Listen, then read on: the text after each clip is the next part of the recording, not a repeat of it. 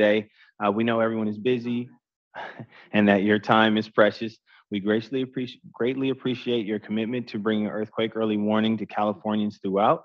We do ask that members who are participating virtually turn on their cameras during the duration of the meeting. We also ask that all others attending virtually turn off their cameras. As a reminder, this meeting will be recorded, as you just heard. As for process, please note that we'll save public comment until after the updates for system operations and research and development. And at that time, there will be an opportunity for board member discussion and a public comment period. If you wish to make a statement, please let us know in the room or use the Q&A or raise hand feature in Zoom if you are attending virtually.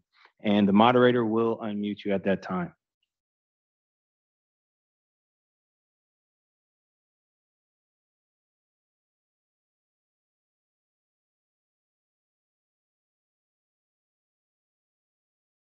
Okay, with that, we'll proceed with the roll call.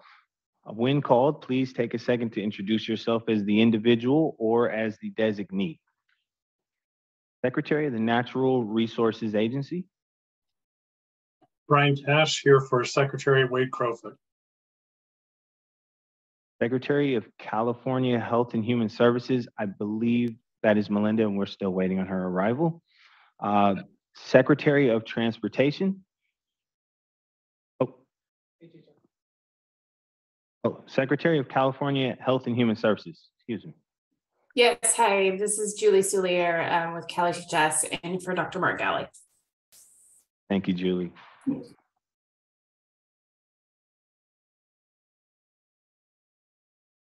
And we'll go to the Secretary of Transportation.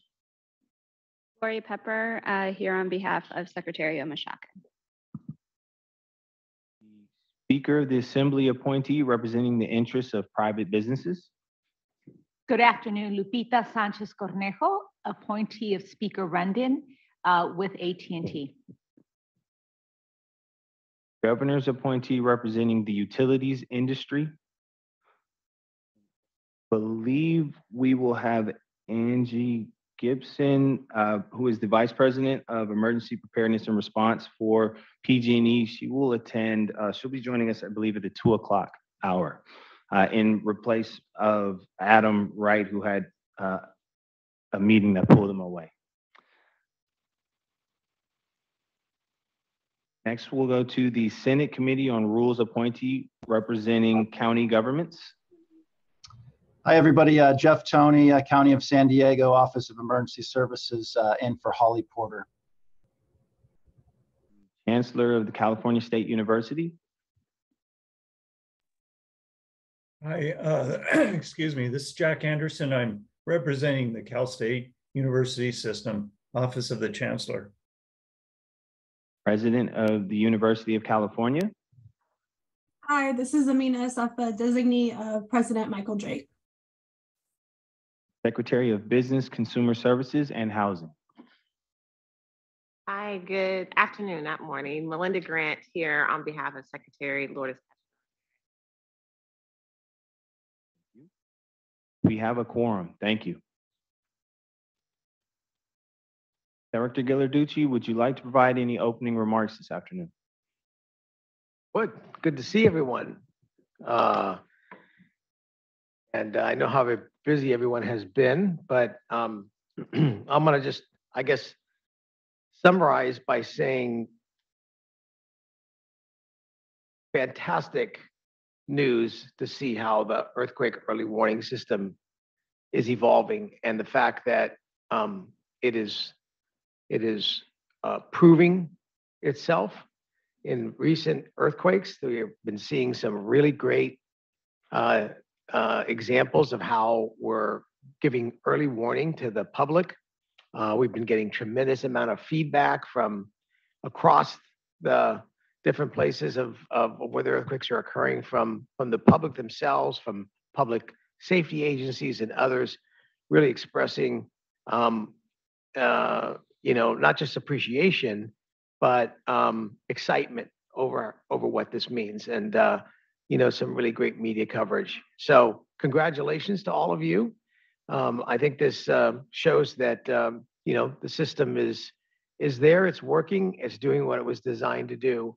And we'll continue to, evolve it and refine it as we continue to work together and making the system better. I can tell you from, discussions with the governor and many of our other elected leaders in just the recent weeks following Santa Rosa and then San Jose, in these high population areas where individuals were getting early warning, they really, really excited about that. And the business community, we've heard from them as well. And I think that we have an opportunity in front of us, a great opportunity in front of us to capitalize on this success, right? To capitalize on the proof positive that the system is there and it works and it has a benefit. So to rapidly leverage partnerships and relationships and expand into the business community, into industry more broadly, so that they automate the system into their capabilities. We don't want to lose that opportunity. We want to move rapidly to expand on it. Governor put out a really powerful statement after the San Jose earthquake, talking about the earthquake early warning system, and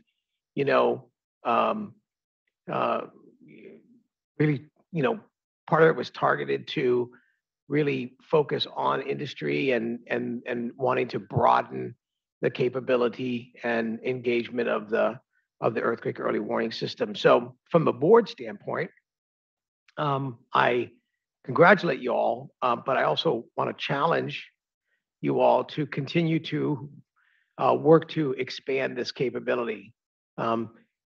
It's good. It will get better, and we need to really work together in all of our sectors, right? So the various sectors you represent that are sitting on this board today, were selected strategically to ensure that we had a broad capability of this system integrated throughout the state. And so we're going to look to you all for leadership and support, and as well as with our university partners and our federal government partners and our local partners, throughout the state. So this is a whole of government and whole of community approach, and so really positive feedback from the boss and from other elected officials and from the public, and that's really where you're going to get folks to wrap around this system. I think there's been a lot of talk about the system. I think people at the Department of Finance and other places who have worked to fund the system, legislature who continue to support our asks to build around the system. These events and the positive outcomes of the system are things that we can use to and should use and must use really to amplify and to demonstrate the success of this program. The other piece on the flip side of not just getting it on your phone or downloading the app, it's amplifying the whole issue of preparedness and mitigation. So it also gives us another opportunity to hit those areas to reinforce to the public, what do you do when you get the earthquake early warning? And then how do you build in resiliency into your community, into your family, into your home, into your business, right?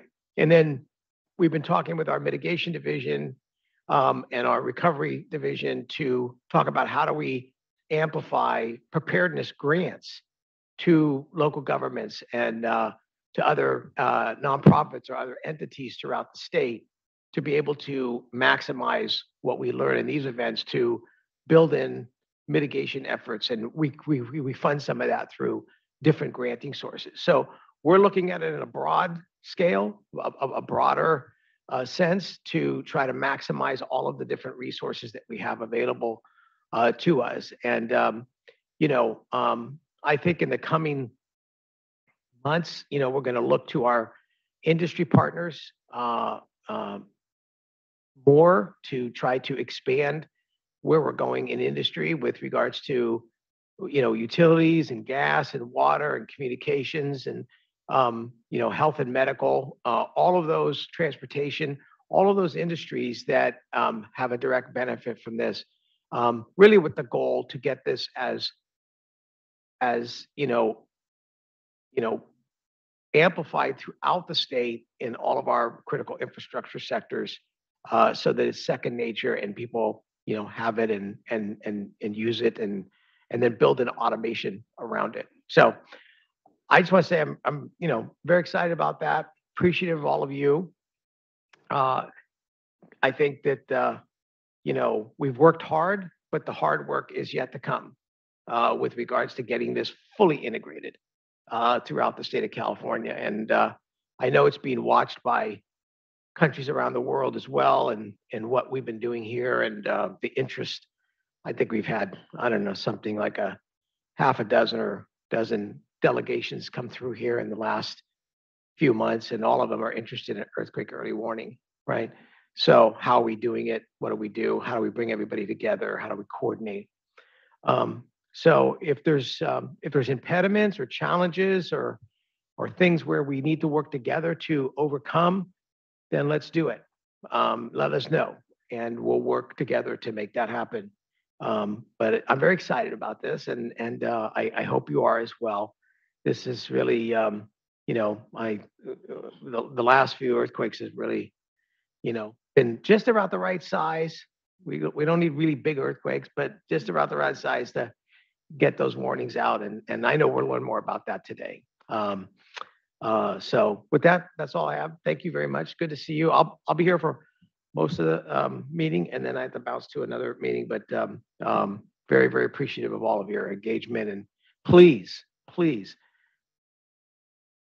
keep us informed, engage with us, invest in the direction of all of this.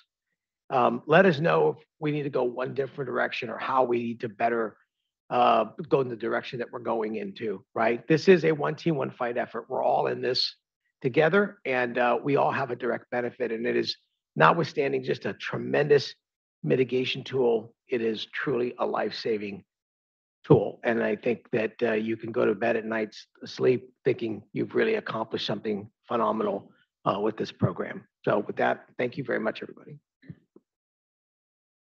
Thank you, Director. Would any other advisory board members in the room or virtually like to make any opening remarks? Remember, if you're online, you may unmute yourself.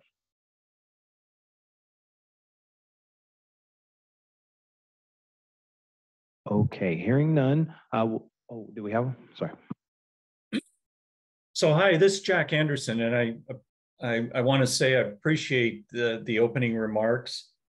One of the things that I wanted to mention is from the San Jose quake last week is it for us at the CSU, we had a campus that was 12 miles to the west of the incident.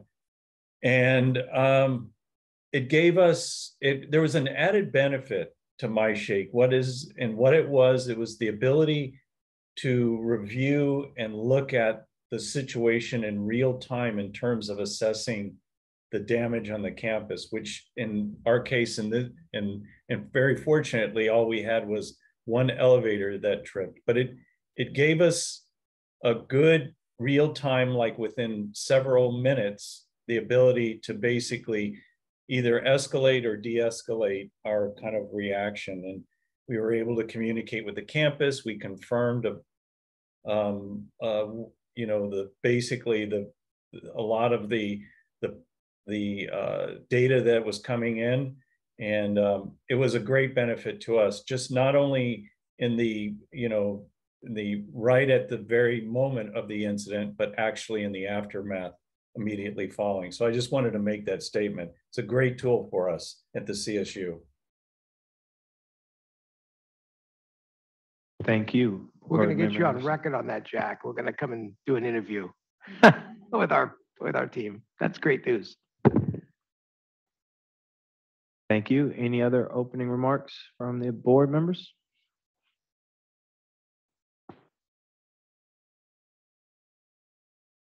Okay, we will now move to review and approve the meeting minutes.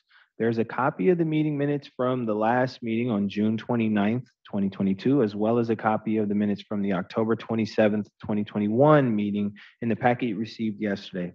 Both were made available electronically and in person. We'll need to approve the minutes from the past two meetings as today we have a quorum. Please take a few minutes to review them and we will come back together. That moves approval of both meetings.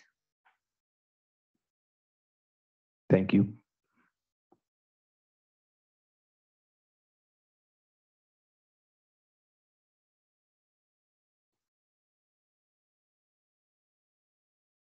We have a second.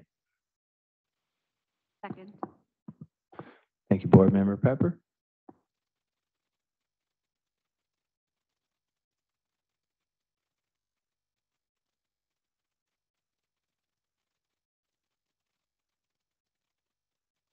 All those in favor? Aye. Aye.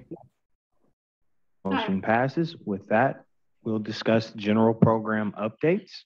We'll now turn to the Seismic Hazards Branch Chief, Jose Lara, for general program updates. Well, thank you, Derek. First of all, thank you all for being here.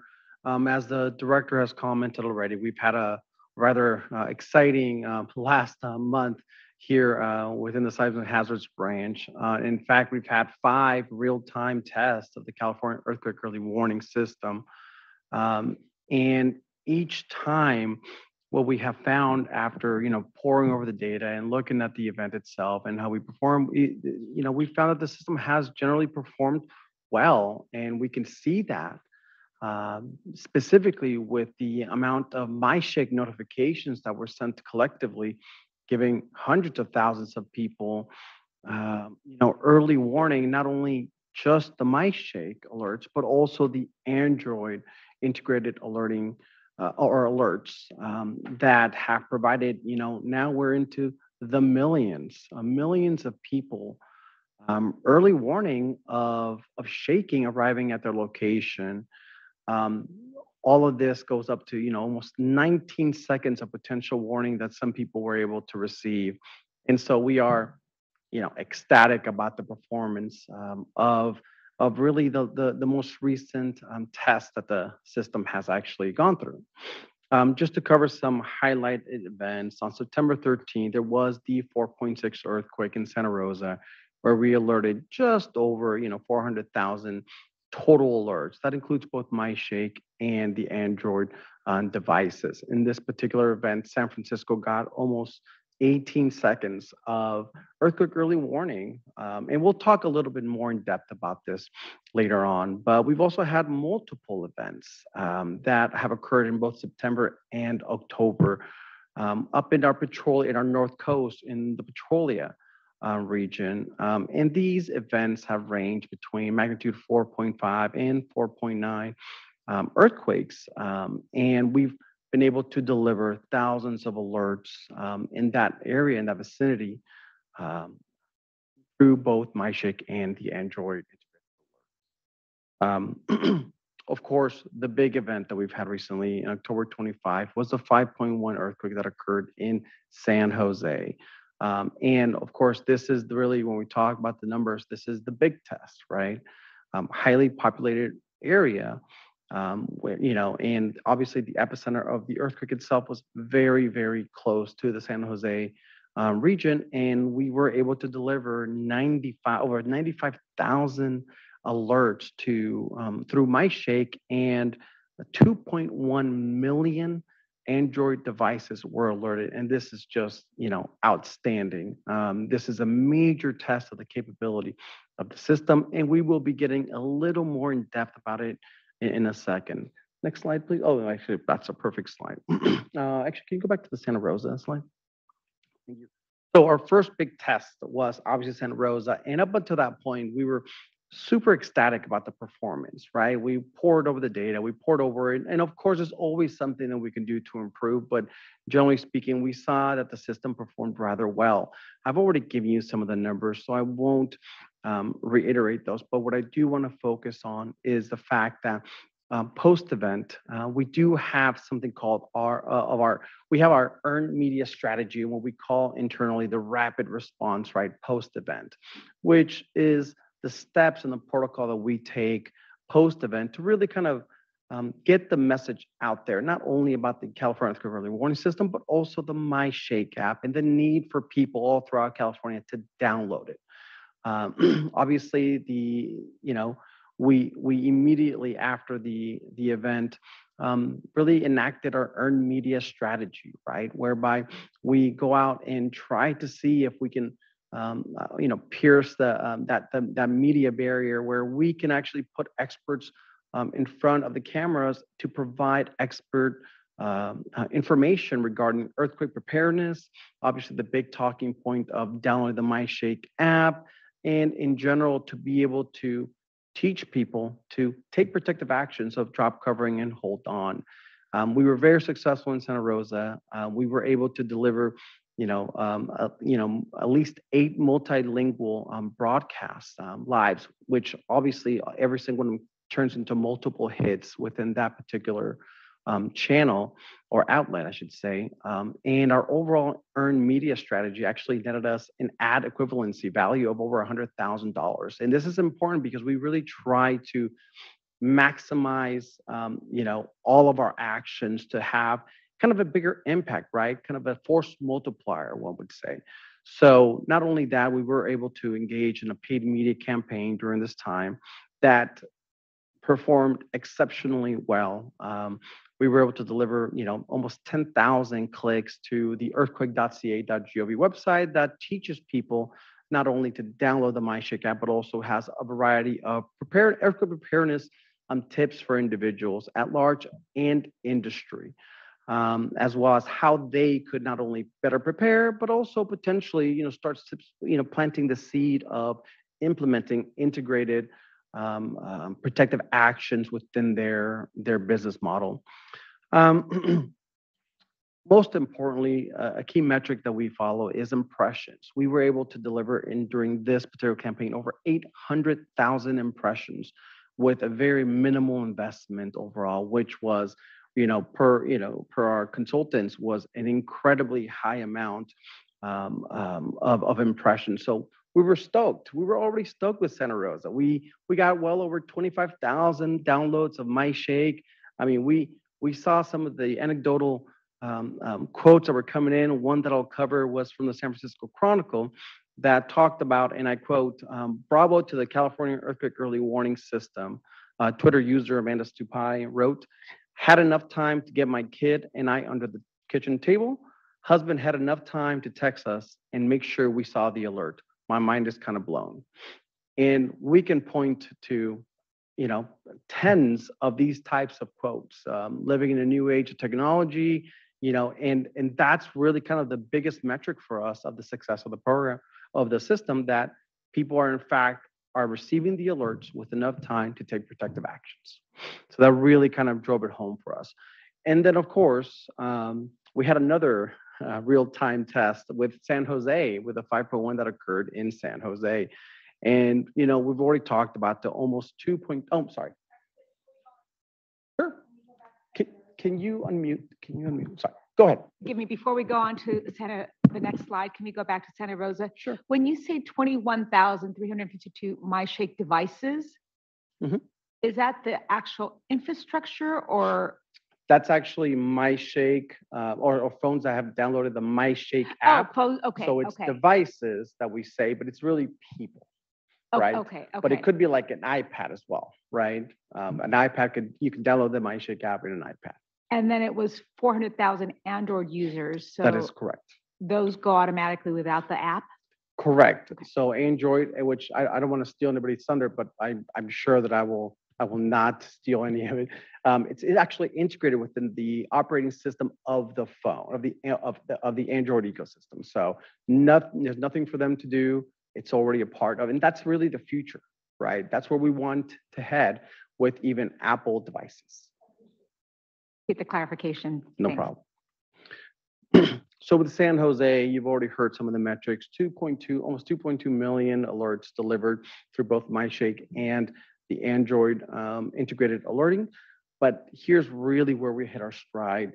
What we've been seeing is that every single time that there's an event and our earned media strategy is implemented, we're starting to get to know some of the broadcast folks, and they're beginning to recognize our kind of what we're trying to get at: earthquake preparedness, the app. Yvonne later on will be discussing that in a little more depth.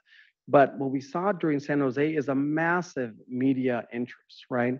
We delivered, no less than 18 broadcast interviews, which is not necessarily representative of how many times they flew, right? And this covered all over the Bay Area, all over even the outskirts of the Bay Area, going into Monterey, Salinas, Santa Cruz, and that media market. And this. And I want to mention that when we say we, that's the Cal OES team, but we've got partners here in the audience and online that are also doing interviews, and they often let us know when they've done interviews. So we're coordinating with them. So the number is even greater. Yeah, in fact, Lori, you're spot on. 18 only really refers to what, Cal OES has done. When we include the partner media interest, that number grows very easily to over 40 interviews delivered, all kind of speaking the same language about earthquake early warning, about what individuals need to do during an earthquake, and most importantly, obviously the drumbeat of preparedness in general. So we saw a variety of news articles, written, well over 180 written articles. Over 200 mentions in general media wrap-ups that we were able to see, and that has carried on for well a week after the San Jose earthquake. Couple of key numbers for us, once again, is we saw a rather large increase in downloads for MyShake. We're from in a 4-day period after the 25th, we saw over 166,000 MyShake downloads, which is an incredible number, right? To touch on a couple of other things, we were able to deploy a paid media campaign as well, which once again performed exceptionally well, with over 15,000 clicks delivered to the earthquake.ca.gov website, along with well over 2.25 million impressions in general with the campaign. So we are able to really see that our efforts are really penetrating, the population in California, and that we know that our message is getting out. Another thing that I want to touch on really is, aside from the ad equivalency, that's almost $850,000. It's really kind of more about that person, right? It's always about people and what we're seeing. And a really good example of this was BART.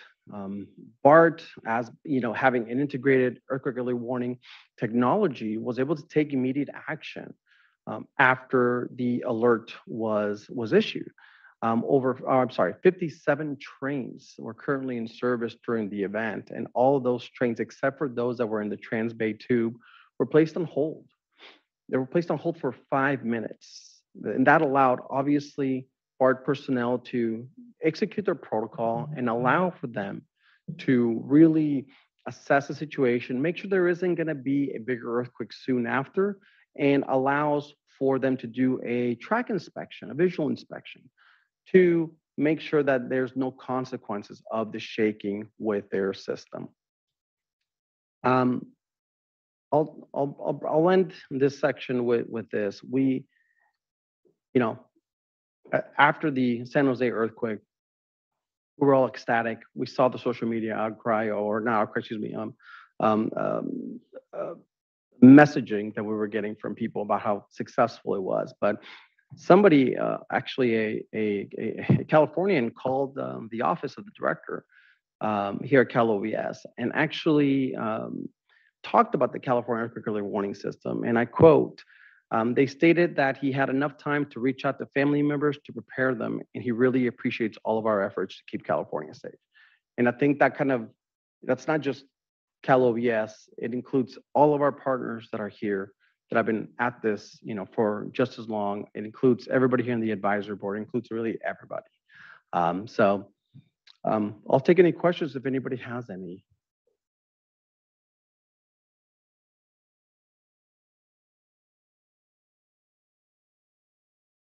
Well, we are currently engaged in talking to Apple to try to integrate this, life-saving technology into their system. And of course, very much like any technology, there's a back and forth that occurs. We're hoping that we see some movement, soon, especially after this huge test that the system has passed. So. Hey, Jose, this is Jeff Tony in San Diego. Can I ask a quick question? Absolutely, sir. So I'm assuming MyShake and Android are designed a little bit differently, perhaps, in the way the application was developed. As you know, in San Diego, we integrated the technology into our county emergency application. I happened to be in San Francisco for last week, and ours worked as well. And I think we had about 104 users that happened to be in the Bay Area and got the alert as well. I'm wondering, can an analysis be done on these different systems? And perhaps we can all learn something, maybe Android's technology is better than ours or vice versa. I'm just curious if perhaps we can do a little deeper dive into that data. That's a great flag, Jeff. We actually do have Bob DeGroot from USGS that may be in the best position to kind of address that. Won't put him on the spot, but he's listening to right now and probably already thinking of something. So we'll defer that answer to Bob, if that's okay with you, Jeff. Sure, absolutely.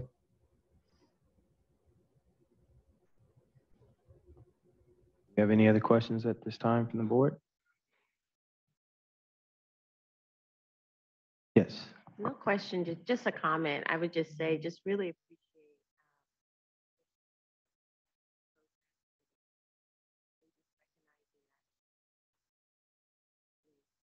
appreciate devices, and we're talking about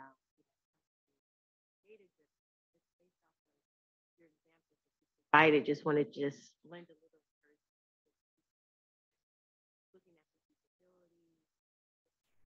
We lost the audio online. You got to get it closer. Oh, I have no problem getting close. All right. I was just commenting on the program's approach and having a very people-centered approach into how you're really trying to look at usability, how you're trying to really connect the dots between the things that could really make a difference in how folks use it and also share the information. And just wanted to continue to encourage some very people-centered interaction, because obviously we're talking about devices and we're talking about data, but oftentimes we forget about the actual user and the folks behind it and being able to understand it and be able to share it, because the more folks know about it and comfortable about it. I know I'm the first to tell my brother and my sister and anybody next to me about a really great app. So just wanted to commend the program team for that. Thank you. Thank you. Any other questions or comments from the board? All right, that concludes we have one. Sorry, I was a little late on the draw on that one. Hi, I'm Amina from the UC. I actually wrote down the question, you talked a little bit about it, but is there anything you can speak to about the, are there challenges you're facing with Apple in terms of integrating the technology?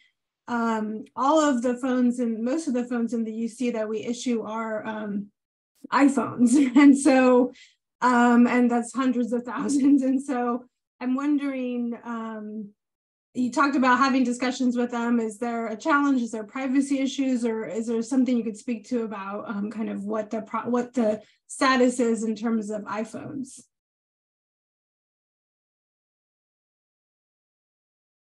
Hi, this is Lori. Apple has a different business model than Google, is how they've explained it to us in conversations, and I think there's a lot that's going on behind the scenes and in researching the system itself. So I would not be surprised at all if they're actively working on it. But again, that's a question that we best defer to our colleague over at USGS. If not for today's discussion, maybe for a future discussion. Okay, thank you.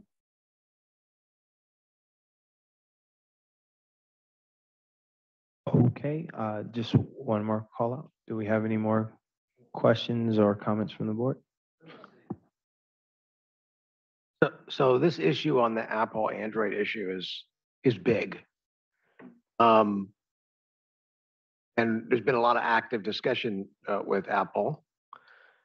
You know, in all honesty, I think they're looking at the system credibility, capability, because you know they do have to do engineering. It's a little different than Android, but you know we did amplify the point in the public releases from the governor's office about how many Android users got this message, got this warning, by comparison to people who had to download the app.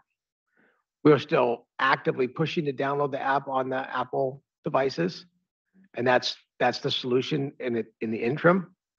But you know, the message to Apple and our friends there that we're working with is we got to get this done. We got to get over the finish line, because that will have a massive benefit through the system as a whole and for the public in general. There's for your point that the number of iPhones that are on the street. So you know, it's all part of the ongoing negotiation, but we do really want to, in the metric standpoint, try to get that over the finish line here sooner rather than later. Thank you, Director. And I will call out again just to see if we have any more comment on this. All right. That concludes the general program update. Please note that we will save public comment until after the updates for system ops and research and development. With that said, we'll move into system operations updates, which will begin with a presentation from Google on Android integrated EEW alerts delivered by Google representatives Kevin Holst and Micah Berman, followed by a presentation from the United States Geological Survey's Bob DeGroot, who will provide an update on the Shake Alert license to operate process. And we will close out with Cal OES's Seismic Hazard Branch Chief Jose Lara delivering an EEW systems operations update. That will turn it over to you, Kevin and Micah. Thank you. Awesome. Thanks all. Can you hear me well? Great. Well, first off, thank you so much to everyone here at Cal OES for the invite. We are honored to present what we're doing in this space. And I just wanted to give a brief overview on our social impact crisis response portfolio that the earthquake early warning sits in as well. My name is Kevin Holst, and I manage crisis response partnerships on our social impact team. And the products that we work on range from forecasting to alerting during event to post-disaster analysis. We really try to look at the whole multi-hazard early warning and post-disaster analysis value chain. So some of our products that we work on are flood forecasting product, which was just announced yesterday that we've expanded to 15 additional countries with that product on a research platform called Flood Hub. Our fire boundary maps, which we have had many meetings with Cal OES on feedback, providing great input. We really, really appreciate that partnership. We have our public alerts platform, which ingests alerts from a government agency and directly sends them out to our users, and that is attributed to the agency that sends those alerts. Our SOS alerts, which are for very large events where we curate many different great authoritative information to surface to users. And then of course our Android earthquake early warning system, which Micah will share about today. And last point before I hand it over to Micah, we just really value partnerships at Google through all of those products, the data, the alerts, all of these things, they are really, really important to have great partnerships with agencies around the world. And Micah will talk about one of those partnerships today. So I'll hand it over to Micah. Micah is our product manager for the Android earthquake early warning system. Thanks, Kevin. Hi, everyone. My name is Micah Berman. And as Kevin says, I'm a product manager at Google. One of the products that I look after is the earthquake early warning system. And I'm so grateful to be able to chat with you all a little bit about that system today, share a little bit about how it came to be and how it works. And I think the short story of everything I'm about to say is one of a pretty incredible partnership. California building out a world-leading detection system, and then Android being able to serve as a high-volume distribution mechanism for those alerts. So really grateful for this board's leadership over the last many years and all that you've been able to achieve. Next slide, please. So as you all know, just shared context here, I think, earthquakes globally, the third most common and fourth most deadly disaster, and in fact, the only one of those that we can't predict. And we all know that early warnings can save lives, and that's why we're here. And that's also the same thing that interested my broader team at Google, Android Safety. Our mandate is to think about ways that phones can help our users be safe and feel safe as they go about their daily lives. And this is one of our cornerstone projects. If you go to the next slide. Before I go any farther, I also want to clarify how we position ourselves and our work here in this ecosystem. So we have built a strictly supplemental system that's able to, we hope, add value for Android users by distributing earthquake alerts in the US and around the globe. But we don't, of course, view this as a substitute for any government-run official alerting system or for WIA, wireless emergency alerts. Rather, we view it as an additive to those systems, a way that we can provide more value for Android users. If you go to the next slide. So as Jose mentioned earlier, so this service is fundamentally built into the Android operating system. It's part of what we call Google Play Services, which is a module that's deployed on basically every Android phone in the world that has Google services on it. And so we can use that module to be able to turn on the earthquake alerts functionality for users. It is on by default for users. So if you set up a new Android phone and are in an area that's covered by earthquake early warning, it's on by default. As long as you have your device location setting, there's a master location toggle that must be on as well. And we need that in order to be able to send alerts to the right users at the right time. Users can opt out of this service at any time in Android settings. On most phones, it's under the Safety and Emergency tab. So we give users control, but we do know that many wouldn't go to opt in to this service. And since it has a potentially life-saving impact, it is default on. If you go to the next slide, please. So there are two fundamental sources of input to the system, and then they all sort of result in the same sort of output. In California, as well as in Oregon and Washington on the West Coast, we're so lucky to have world-leading earthquake early warning systems already built out. So we consume an alert feed from USGS Shake Alert Early Warning California via an API into our server, and then use those triggers, evaluate them against our criteria, and then send out Android alerts based on those triggers. In 92 other countries around the world, we actually crowdsource this detection because we're so lucky to have this really unique system here in California and on the West Coast. Most places in the world don't have it. So we can use Android phones to not only alert about the earthquake, but also to detect it and generate the alert. And I think, as was alluded to earlier as well, there's some non-trivial infrastructure that's required to be able to send a really high volume of alerts to a really large number of phones in a really short span of time. And so our team has done a bunch of work over the last many years to be able to build out a dedicated alerting channel for earthquake alerts and ensure that we can deliver them to lots of phones very quickly. And there's a lot of engineering challenge in that I will spare you. If we go to the next slide. So our approach to the alerts that we send is fundamentally driven by consultations with experts. So we've worked closely with experts at the USGS, at Cal OES, as well as Dr. Richard Allen and others at UC Berkeley to figure out what the right alerts are to send and what the right levels of intensity are at which to send those. So I'll give you an overview of how we choose when to send which alert, and then we'll look at each alert in a little bit more detail. So overall, our system only triggers for alerts with magnitude 4.5 or higher. And then within that, we look at the MMI, the intensity of shaking that we expect a user to feel. And so for light shaking, MMI 4 and 5, we can send users what we call a be aware alert, which gives them information about shaking that they're likely to feel, but that's not likely to be damaging. The second type of alert that we can send is called a take action alert. And we send that to users who we expect will experience MMI 5 or greater. And that's moderate to extreme shaking that could cause damage. And it's a much more sort of severe alert. And so we'll take a look at each of these alert types in the next couple of slides. So next slide, please. So the first type of alert I mentioned is the be aware alert. And these are by far the vast majority of alerts that we send, right? In any event, many more users will feel shaking that isn't damaging than users that are very close to the epicenter and likely to experience damaging shaking. So by volume, right, this is the majority of the alerts that we send. And we expect to send a few a year per user. Like I mentioned, we send them for weak or light shaking. And these are just a standard notification on your phone. It's the same sort of notification you might get for any other app on your phone.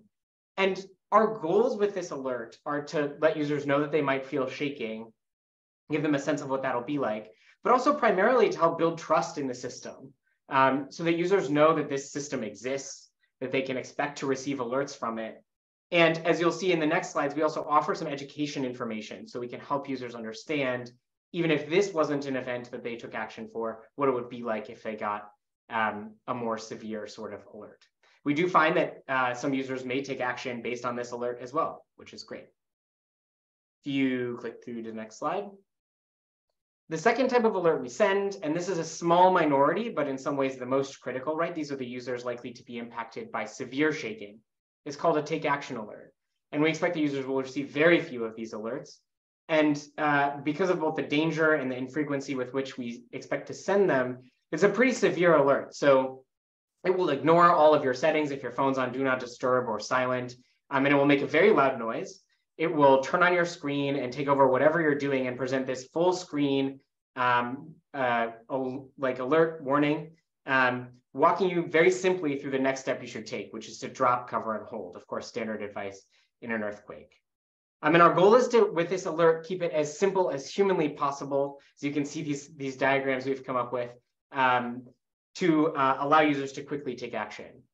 And both of these alerts and the ways that they're worded and presented are the result of not only a review of academic literature that's out there and consultations with experts, but also some user research that our teams did, presented, for example, various options to a representative base of users to try and understand what information would be easy for them to understand, how they'd like to receive it, and thus we've landed on the alerts that we have in the system today. If you click through to the next slide, both of these types of alerts, if users don't interact with them or if they're late in getting delivered, can become a different kind of alert called earthquake occurred. And that's what you see here on the right. It's, again, a standard notification just to let users know that this earthquake happened. And again, this is like a trust building exercise in the system, right? Users may be away from their phone when the event happens, come back to it hours later, and can still find that their phone was able to give them a notification. Had they been around, could have helped them stay safe. If you click through to the next screen. So we've talked about what if a user isn't around for an alert, we downgraded to this earthquake occurred state. There can be sort of the opposite direction, right? Any early warning system is making estimates about the earthquake. And so sometimes the original estimate for an earthquake will be low. And it turns out that shaking is stronger than was originally anticipated with the initial estimates that Shake Alert or any other system would create. And so in that case, we can actually replace the Be Aware alert with a Take Action alert as long as there's time to do so. And so we have built a mechanism to do that as well. Next slide, please. So both of these alerts, Be Aware and Take Action, can link users then to this earthquake safety information page that you see on the far right. which walks users through what they can do to stay safe in the event of an earthquake. And if you click to the next slide, we'll take a closer look at that screen. So you can see our goal here is to present the most important information to users first. So this is their screenshots as if you had scrolled down all of the information from left to right. So at the top of the page, we have critical next steps after an earthquake: get your shoes, check gas, avoid damaged buildings. Then more information on the earthquake and where it was severe, information about where you can get more information about the earthquake. And for alerts sent by the Shake Alert system, this would actually have more information. It would say the alerts were provided by USGS Shake Alert. The opportunity for users to change their system settings, and then sort of longer term safety tips. Next slide, please. And any user on an Android phone can actually trigger a demo alert at any time to be able to see and feel what the experience would be like if they were to get a take action alert. So in the earthquake alert settings, right below where users can turn the alerts themselves on or off, there's an opportunity for users to click on a see a demo button, and you can see what the flow looks like. We send, the demo shows the most severe notification. It shows the take action notification with drop, cover, and hold. And we think actually this is a powerful tool we'd love to see, for example, integrated into drills like the Great Shakeout. Users could practice this, practice seeing the stimulus of what an alert from the system would look like, and then practice taking the appropriate protective action. And so we've had some initial conversations about the possibility of doing that. And if you click through to the next slide, I can discuss sort of briefly recent events. I think actually we've largely covered the information on these events earlier in this meeting. I think the headline here is we are really impressed with the job that the Shake Alert California earthquake warning system is doing. I think phenomenal work. And we are, of course, a distribution mechanism for these alerts here on the West Coast. I think we've sent just about 30 Shake Alert driven alerts over the years since our partnership began in 2020. And as mentioned in the recent event alone, we delivered just over 2 million alerts to users, I think our largest event in the US by far. And we saw the system perform quite well. So we're very happy with it. If you click to the next slide, I will close my presentation and open for your questions in the remaining half of the time we have allotted by just saying thank you. I'm representing a small but mighty team at Google that works on this system, the vast majority of whom are residents of our great state. And both as residents and as a company that's headquartered here, we are grateful for the work that you all have done and your leadership over the years. So thank you. Hi, Micah. We do have one question online from one of our partners at Berkeley, and it is, how large is the Android earthquake alerts team? That is a good question. The team that works on alert distribution, so the part that's relevant here in California, there's just, there are 2 engineers that work on that part. There are a few more that work on the global system that does earthquake detection that is not relevant here in the US.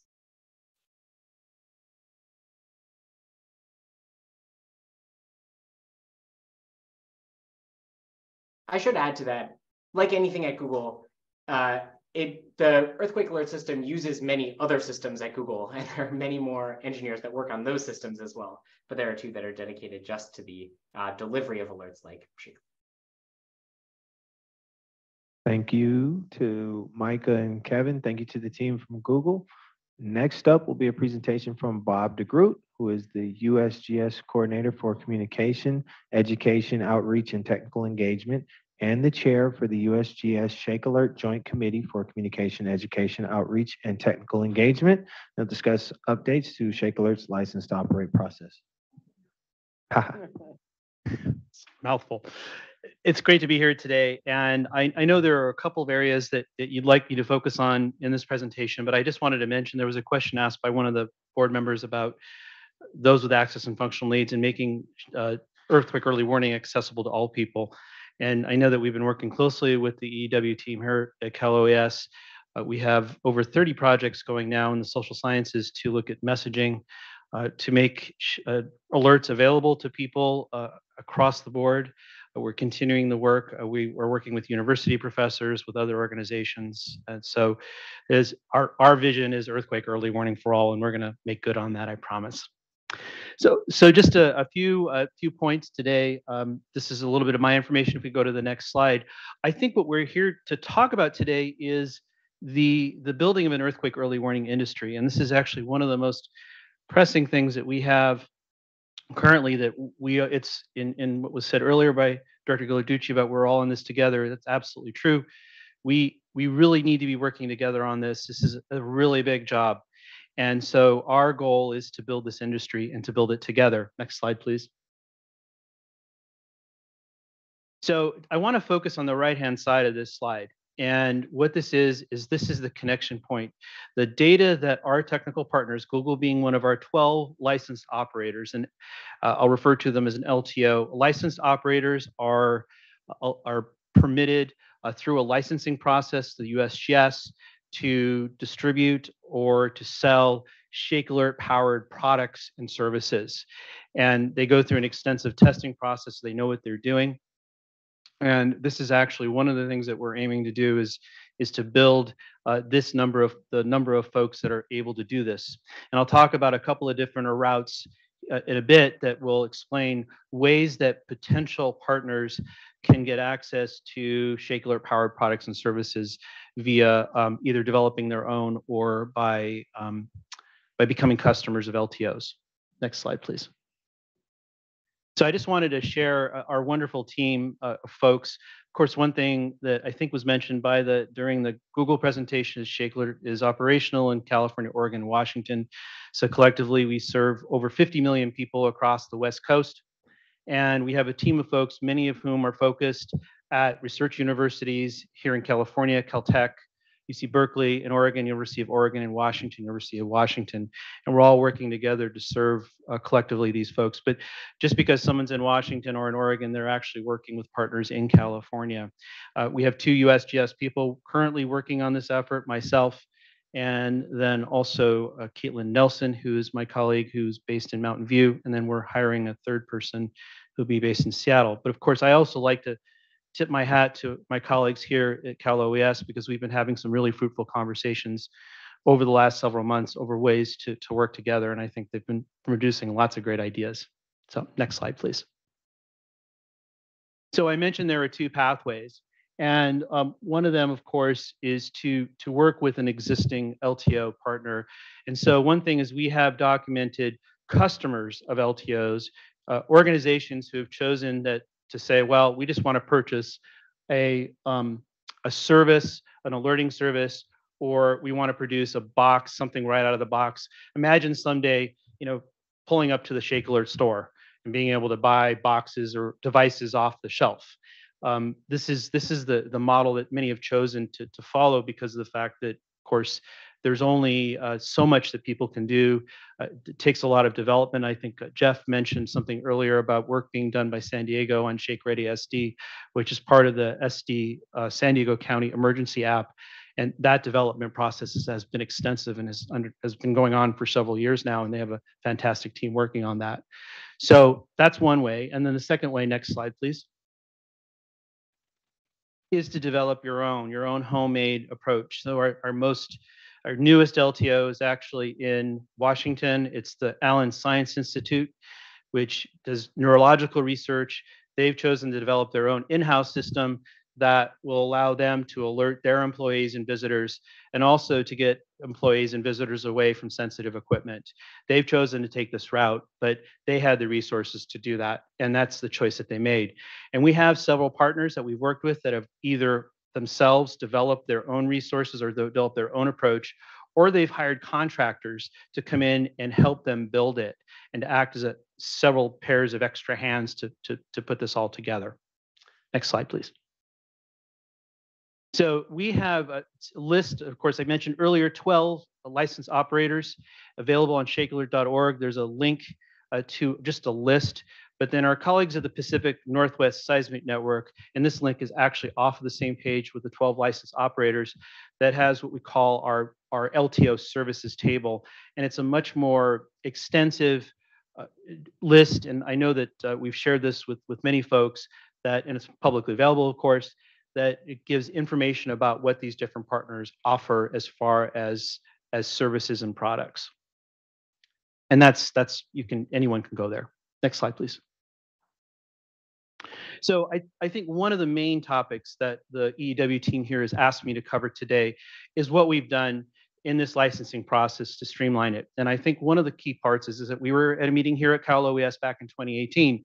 And one thing that we learned, and of course, one thing that we knew, is that we needed a much more efficient, much more streamlined licensing process. And so we've achieved that. And in fact, a lot of the big changes happened around 2020, where we created a sort of a single approach to becoming an LTO. One of the things that happens, I think and we've seen this happen multiple times, is that a partner will decide to do something. They want to choose to do some sort of application, provide some product or service, but then they decide we want to do something else. Now, as you can imagine, whenever you get into the room with legal folks, there's a lot of discussion and a lot of red pen being shared.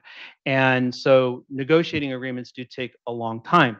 And so one thing that we did to streamline this process is that with any partner, we only execute one agreement with them, and that's it. And then let's say that 2 years down the line, they want to do something else. So they go ahead and they just add that to the list, but we don't need to renegotiate the agreement. So this streamlining is it's one agreement and it's basically cyclical, and they can use it over and over again. And that's one major piece that we've used to streamline. But of course, many of the provisions in our current agreement are not just the result of things that are requested by the federal government as far as being part of these agreements, but a lot of these provisions are driven by the partners themselves, who really want to make sure that they're able to protect their intellectual property, protect their position. So these agreements are actually sort of a hybrid between the needs of our partners and and the USGS. Next slide, please. So this is the last point. I know I only have a few seconds left here to talk, but again, I've been having very fruitful conversations with the EEW team here, as I said, over the last several months, and I think the future is very bright. We found some really interesting ways that Cal OES specifically can make a really strong impact on the work that we're trying to do. Again, I get on the phone with Phil every week, and we talk about how big this job is. And I think that we're identifying ways that we can certainly complement our efforts. One of the things that we're doing at the USGS is that we're hiring a contractor to help us with developing a long-term, at least 5 years, strategic plan just around technical engagement. And so the strategic plan will be accompanied by an action plan, and then whatever tools we need to make this happen. And then we'll go out, perhaps missionaries 2 by 2, to talk to folks in the community about this stuff. Next slide, please. And with that, thank you for your attention. Thank you, Bob. I will check here to see if we have any questions from the board. Board Member Pepper. And thanks, Bob, for that update.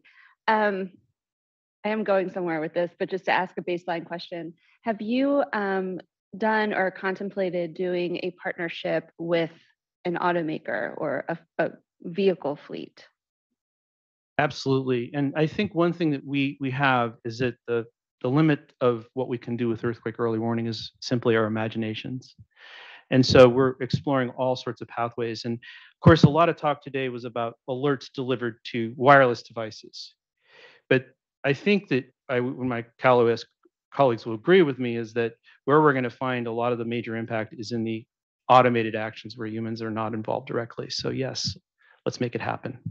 Okay, great. Because I was thinking it just within CalSTA, we have Caltrans, DMBC. Yes. Rail. So let's talk more about that then. Looking forward to it. Thank you.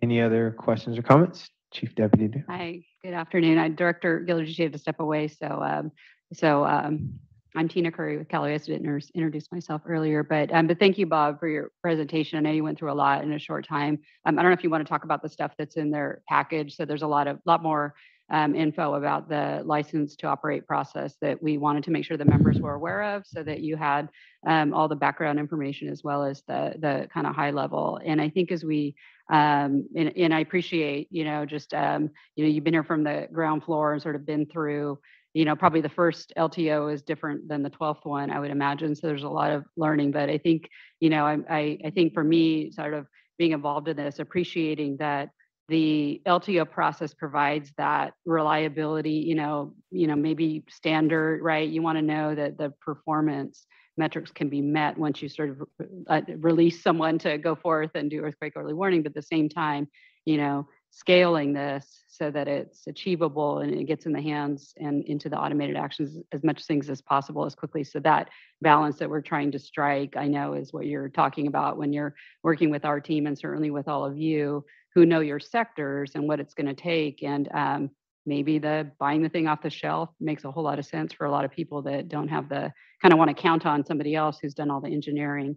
But in some cases, that self-engineering is going to make the most sense for a sector. So that is our shared goal, and we're really going to be focusing a lot of effort on that sort of next stage of all this and getting organized. But I appreciate your comments and the streamlining that has taken place. I think that's going to go a long way towards the future. So. Great, then thank you for your thoughts. I appreciate that. Did you want me to mention about what's in the packet really quick, Lori, or whatever you want me to do? Sure.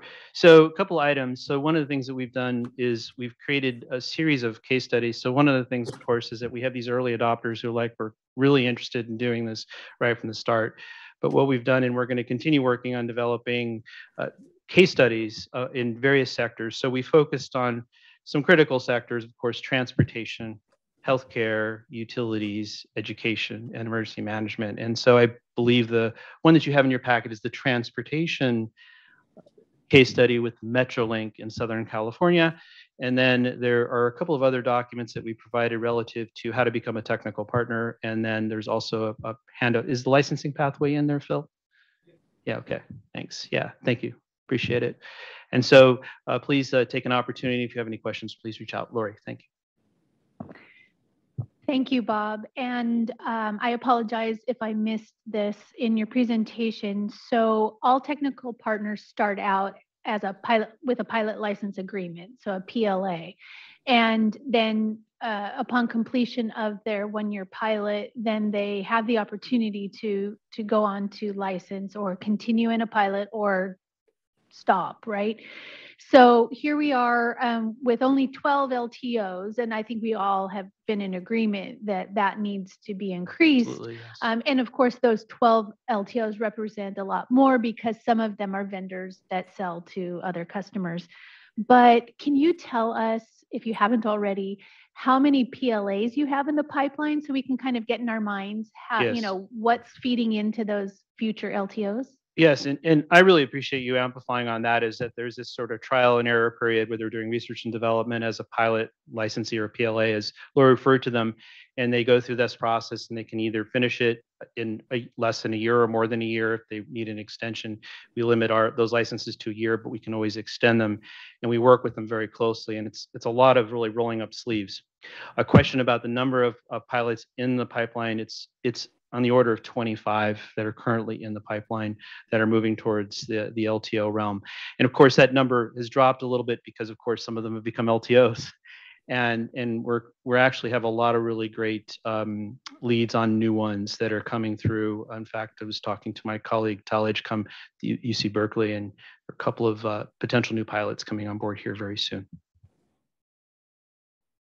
That's exciting. And I know that some of them are, say, industry specific, and then some are broader in scope. Yes. Are there some areas, as you look at your PLAs and the LTOs that you have in place, some industry sectors, areas where we just haven't gotten into yet that maybe we ought to be focusing on? So we've had a lot of success with water utilities in Oregon and Washington, and so I think there's a real opportunity in California for increasing across the utility sector. Of course, in my head, I'm always contemplating like we could expand in every direction with the, of course, the 5 critical sectors that I mentioned earlier. But I think that, they're in California, of course, utilities is a big deal. And also we're looking at expansion within healthcare. We have a hospital in Southern California, Cedars-Sinai in Los Angeles. It's involved, but geez, there could be so many more that could be involved. And we know that you'll have lots of great ideas and to help us do that. So. And you have people here around the table and online that are leaders in some of those sectors that's that right. we're hoping will come to the table and get some of this going. Absolutely. I'll do a quick check. Do we have any questions online? Okay. Before we move to the next portion, I do want to introduce and acknowledge Angie Gibson, Vice President, Emergency Preparedness and Response for PG&E, representing as the governor's appointee, representing the utilities industry. Welcome. And with that, we will move to the system ops section, and we'll turn it back over to Jose Lara to take us through the Cal OES system ops update. Thank you, Derek. So as you guys have already all heard, much progress has already been made in implementing a truly comprehensive system statewide. Network of seismic stations, excuse me, my microphone's a little broken. The network of seismic stations that power EW alerts really throughout California is nearing completion. With all 1,115 stations being already 100% funded and 907 stations already contributing to Shake Alert. Although that's only about 81% of the planned contributing stations being online right now, the system is already delivering life-saving EW alerts. So we're only going to get better from this point on. Next slide. So this will show you a quick image of the array of stations that we have throughout the state of California. Most of the stations that are left over that we will talk about next are in the northern part of the state, as we covered in the last meeting. Next slide. So the queues build out, excuse me, for the system build out of seismic stations continues to move forward with 496 stations already completed and 206 scheduled to be built. Once all completed stations go through the user acceptance testing, they begin to contribute to the system and will add to that density of stations that we want throughout the state. And that's why you'll see a little bit of a different number of 206 remaining stations to be built. But if you go back to the last slide, Phil, you'll see that it's approximately 208 stations to go to begin actually contributing to the network. If you want to move ahead, Phil, to the next slide. So furthermore, we have added more stations, each month and since our last meeting to the state's microwave network with 15 added stations since our last meeting. It is important to add that during the San Jose earthquake, we obviously want to see if maybe one of those microwave stations were utilized to deliver the alert. But because of where that particular earthquake occurred, we found that none of these stations were actually utilized, and that's mainly because of the location of where the epicenter of that earthquake, being that it was a little bit closer to a major urban setting. Obviously, the telemetry or the microwave telemetry was not necessary for this particular area, but in future events, we do expect that the microwave connected network or stations will play a pivotal role in delivering these alerts. Next slide. So Cal OES and all of our partners, which I want to highlight, Cal OES is, plays a role here, but our partners really are the drivers behind a lot of these stations. And, we continue to actively work with them and to address challenges that come up with any projects, specifically this one. Some of the challenges that we have discussed previously are not really new to anyone. And really are challenges that everyone shares in right now, which is obviously the pandemic being one of them. We have been very proactive in working to immediately mitigate any impact. Because of the pandemic, but also because of any permitting issues that we have come up with. Not only with the utilization of the permitting work group that our system operations teammate Dana has put together, but also the utilization of the board itself. Lori has been pivotal in delivering at least one permit to us through the connections that she has, in her position. So we want to thank the board for their willingness to help us when the time is needed.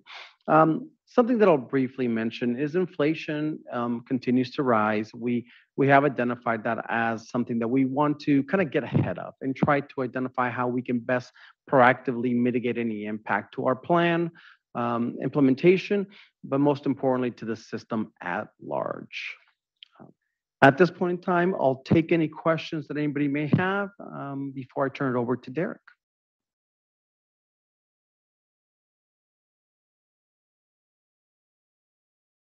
What's the expected timeline to complete?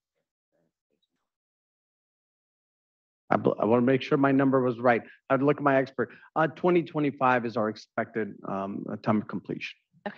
And once again, I do want to kind of reiterate that even though that is our expected timeline, we are already at 81% delivering life-saving alerts. So obviously we will get better from this point on.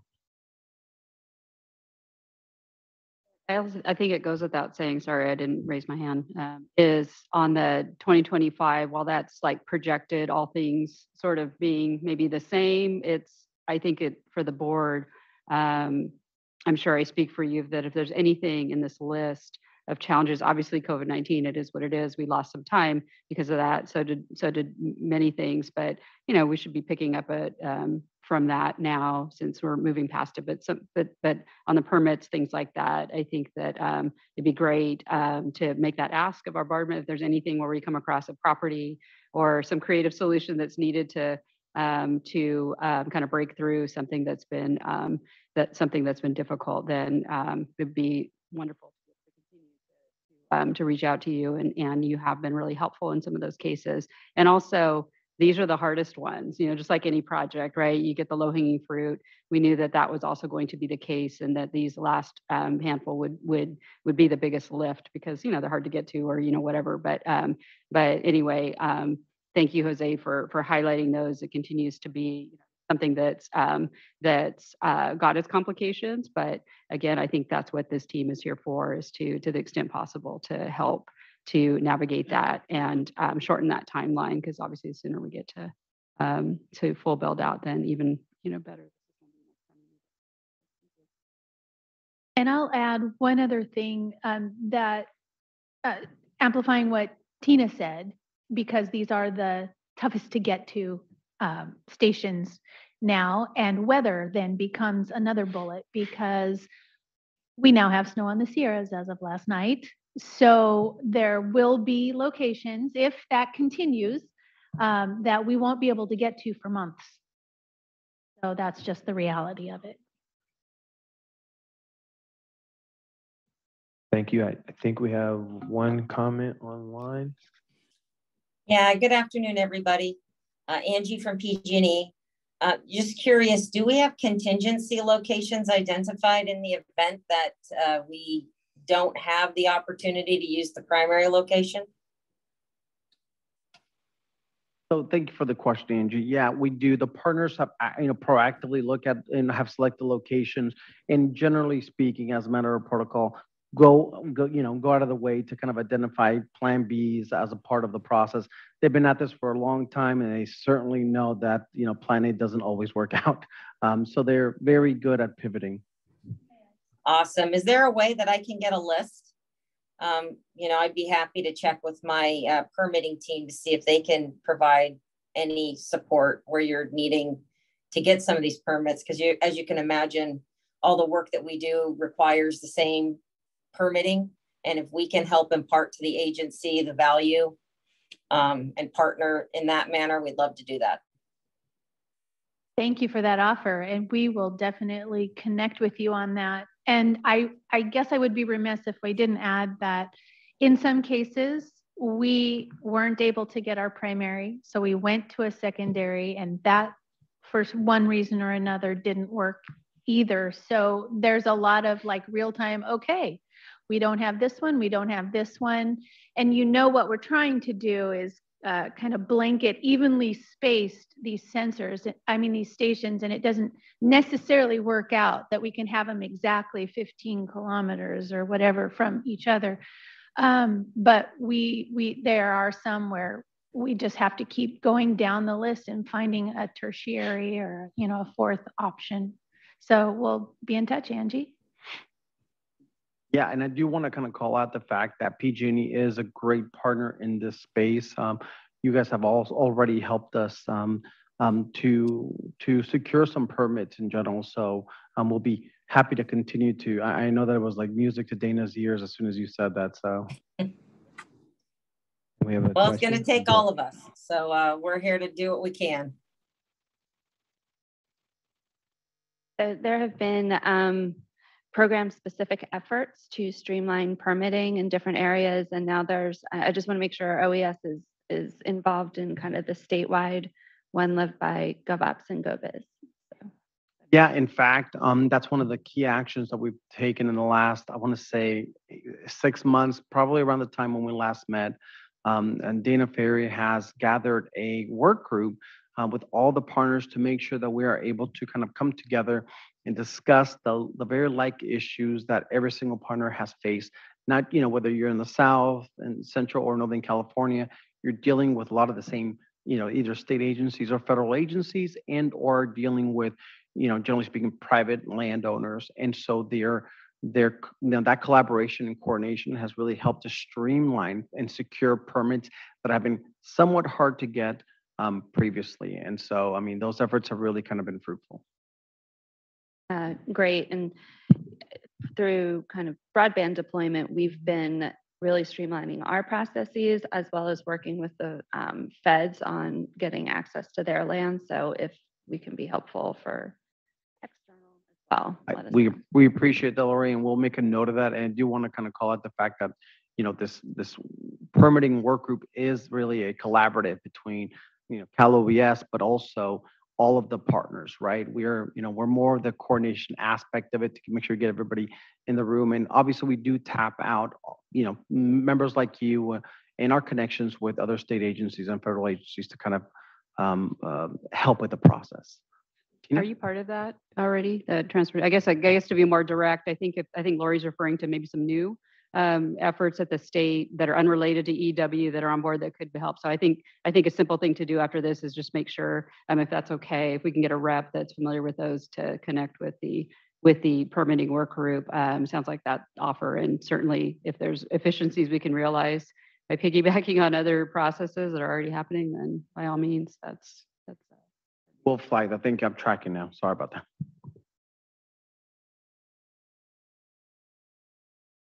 Okay, we did have time baked in for discussion. Sounds like we have had a lively one. I'll just do one last call out to see if we have any more for system operations. As mentioned, public comment will open after we hear updates for research and development. At that time, if you wish to make a statement, please let us know in the room or use the Q&A or raise hand feature on Zoom if you're attending virtually, and the moderator will unmute you.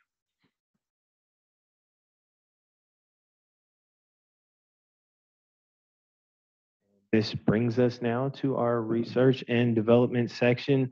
Before we move on to our next presentation, I'd like to provide a brief update on a couple of prior R&D projects.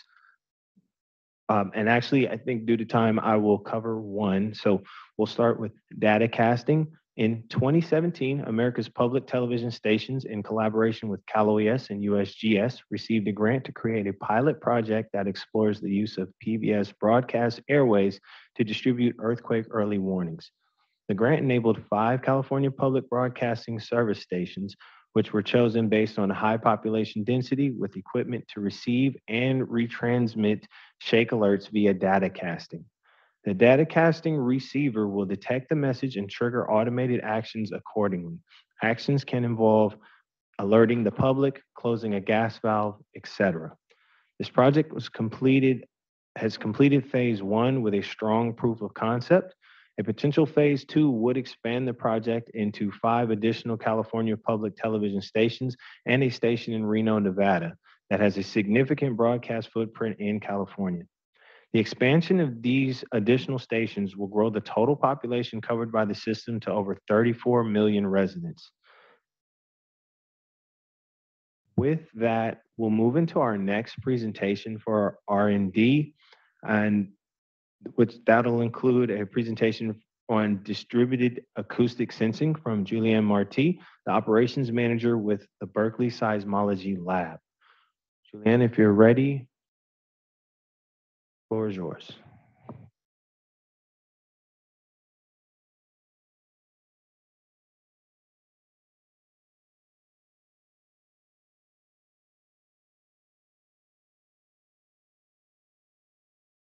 Good afternoon. Good afternoon. Can you hear me? Yes. Thank you for inviting me. So, presentation will talk about DAS. So DAS stands for distributed, and we'll see how this DAS technology could be used to further improve the performance of the California earthquake early warning system. If we start by looking at the performance of the system, as Jose explained in the presentation, although the system is still being built, the system is not complete yet. It has been delivering alerts for over the last 3 years, and this in a very successful manner. So if you look at, this figure here, you can see that all the green discs, they represent all the alerts that were issued over the last 3 years. So as you can one alert deliver, and that shows that the system performs already at a high level of performance. But of course, this is also our responsibility to look at maybe where the system did not perform as well as we would have liked to. And so to do so, we look at 2 kinds of situations. The first situation is when we issue an alert, but in fact, there was no real earthquake at this location. And the other kind of situation is when, you bring. Can you hear me better?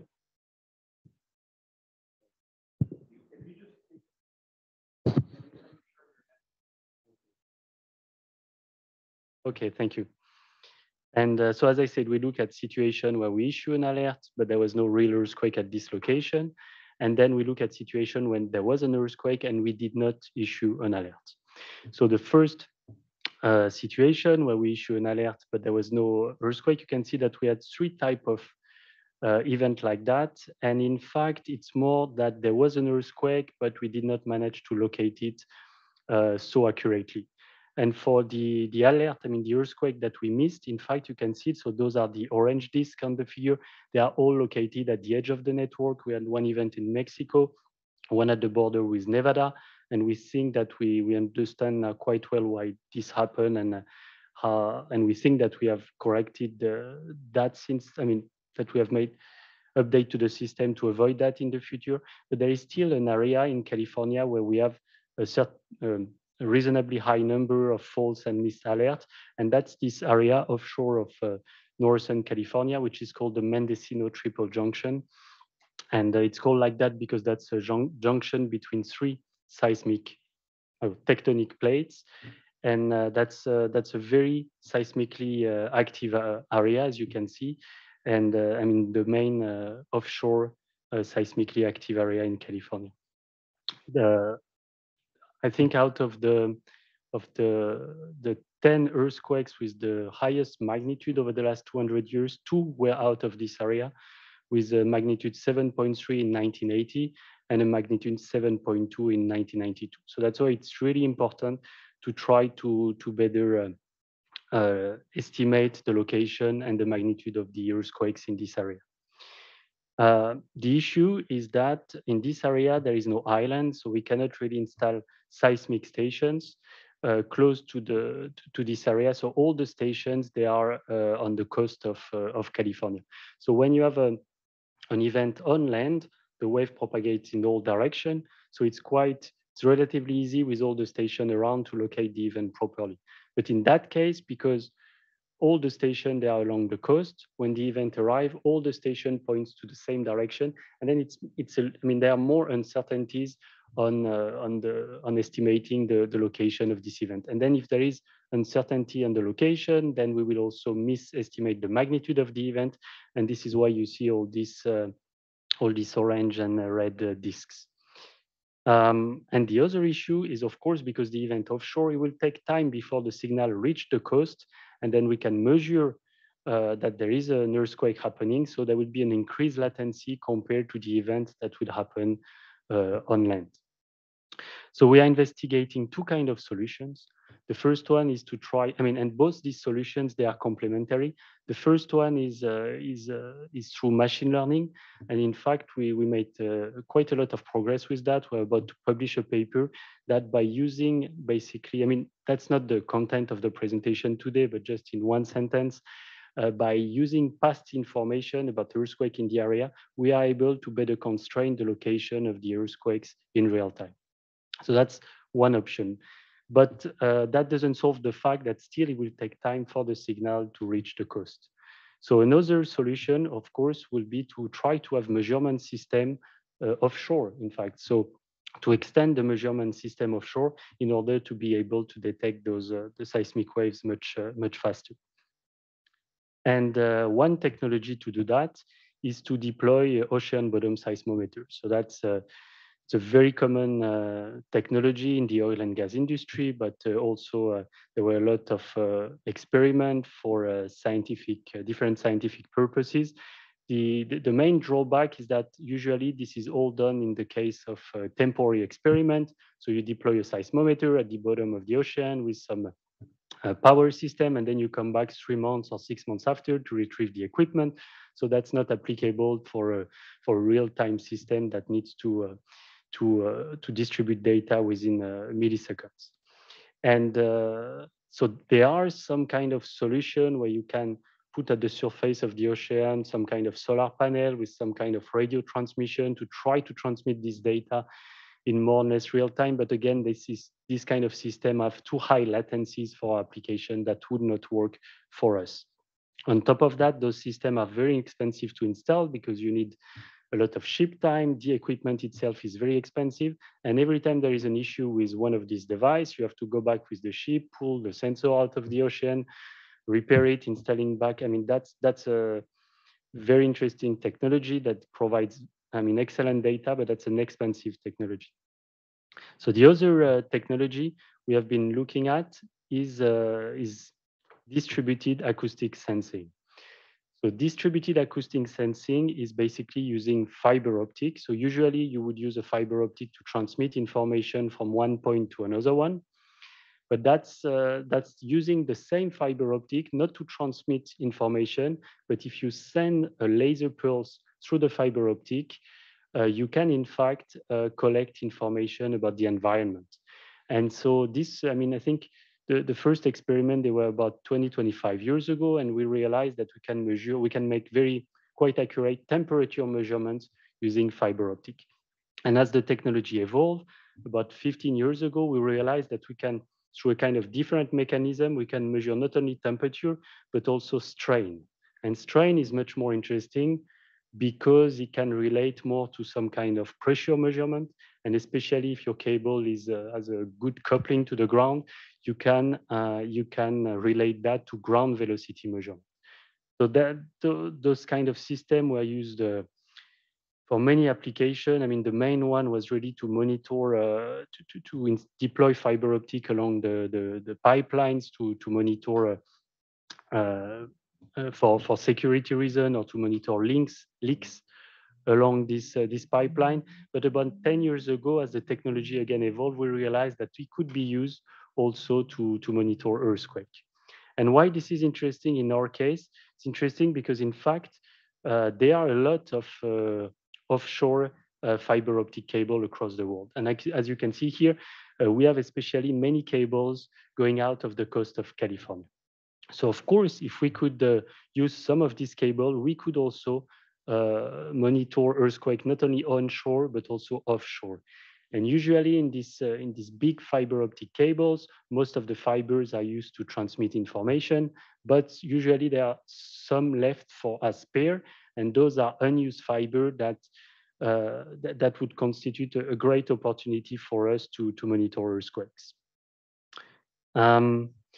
So in order to better test this technology, we signed a partnership with the Monterey Bay Aquarium Research Institute.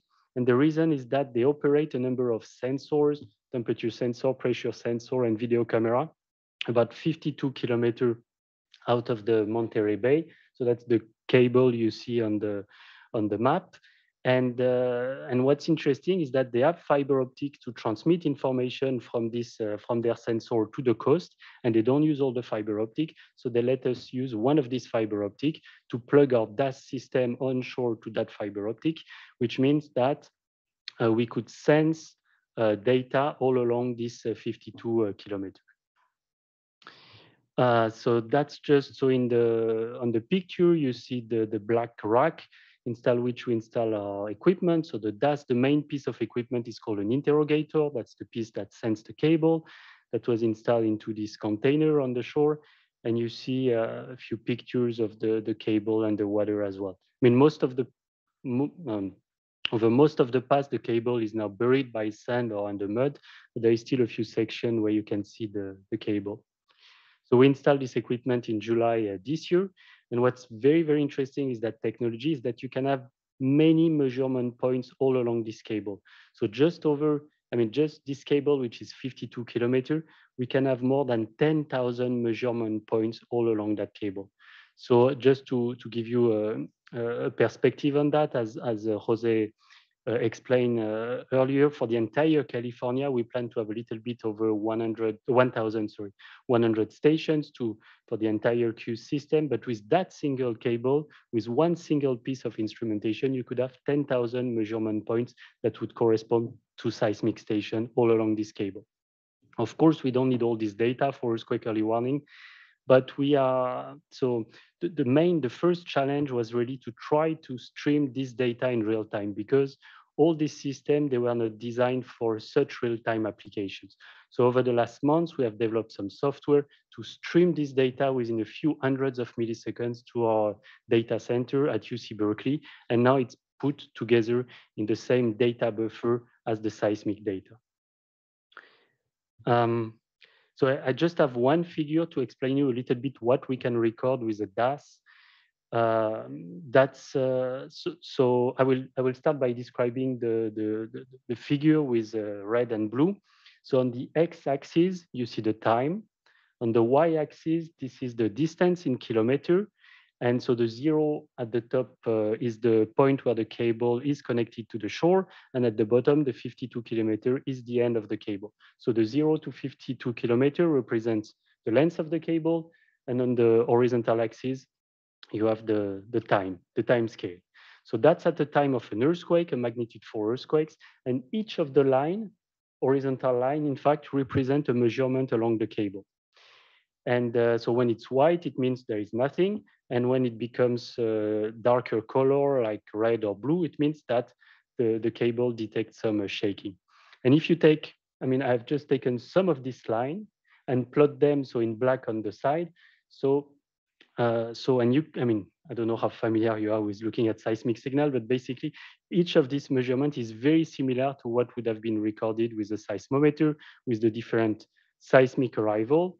So that figure on the left represent the 10,000 signal next to each others 10,000 similar signal at those that you can see in black on the side.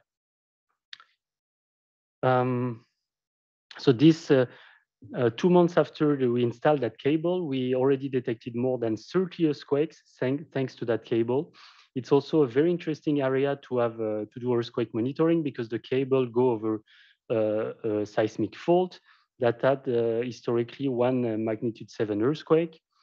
in terms of R&D, I mean, the main topics we focus on right now, the first one is to really assessing the detection capability of that cable. The second one is to be ready to be able to process the data from that cable together with the data from the onshore station in order to be able to be even faster and better at locating earthquakes in this area. So, I mean, again, I just took one example for this presentation today, but that's really a booming technology. There are many other research institutes that work with that technology. We have our colleagues from Caltech, for example, today as well.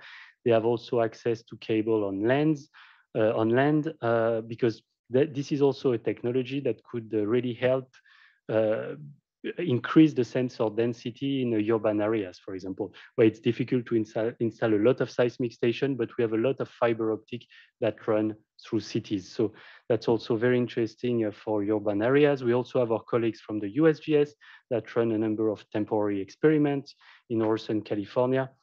So there is an entire research community working on that. The only reason why I took that example is because that's an example of an offshore application, and this is one of the area which is really interesting for improving the performance of queues in Northern California, especially.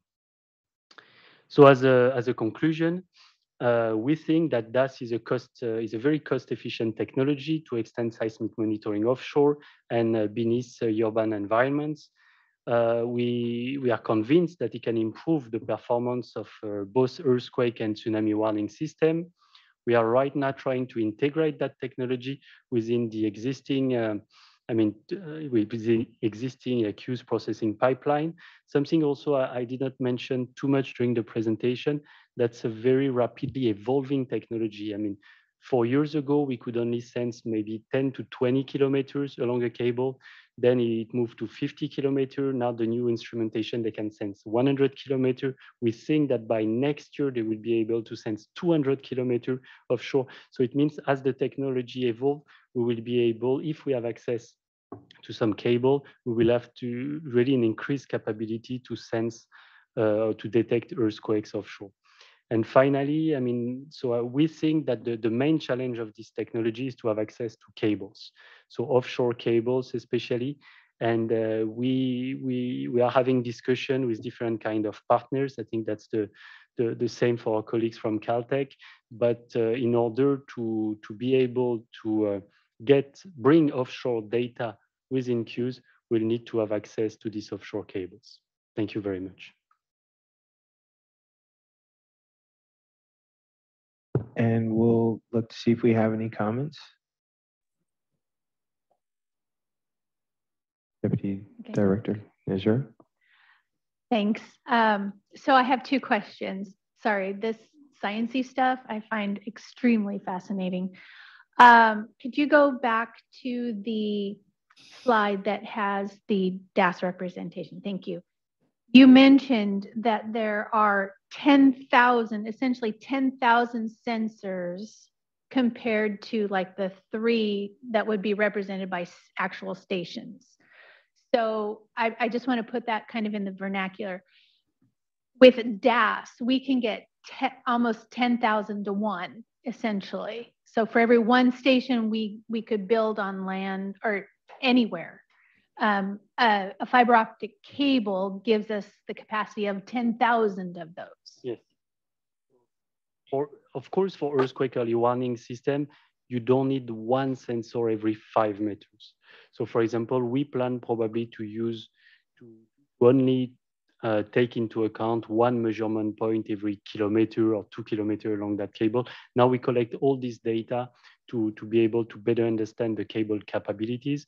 But for real-time processing, we might only use a reduced number of these channels. That leads into my second question, which was the data, because it was my understanding that this particular technology yields so much data that storage capacity and the ability to do data analytics is then overwhelmed.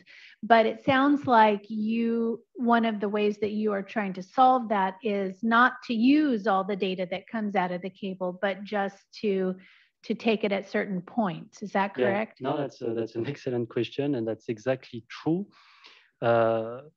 In fact, what we are trying to do is to optimize the way we use the cable, which means that we do something a little bit different from taking just a few points along that cable.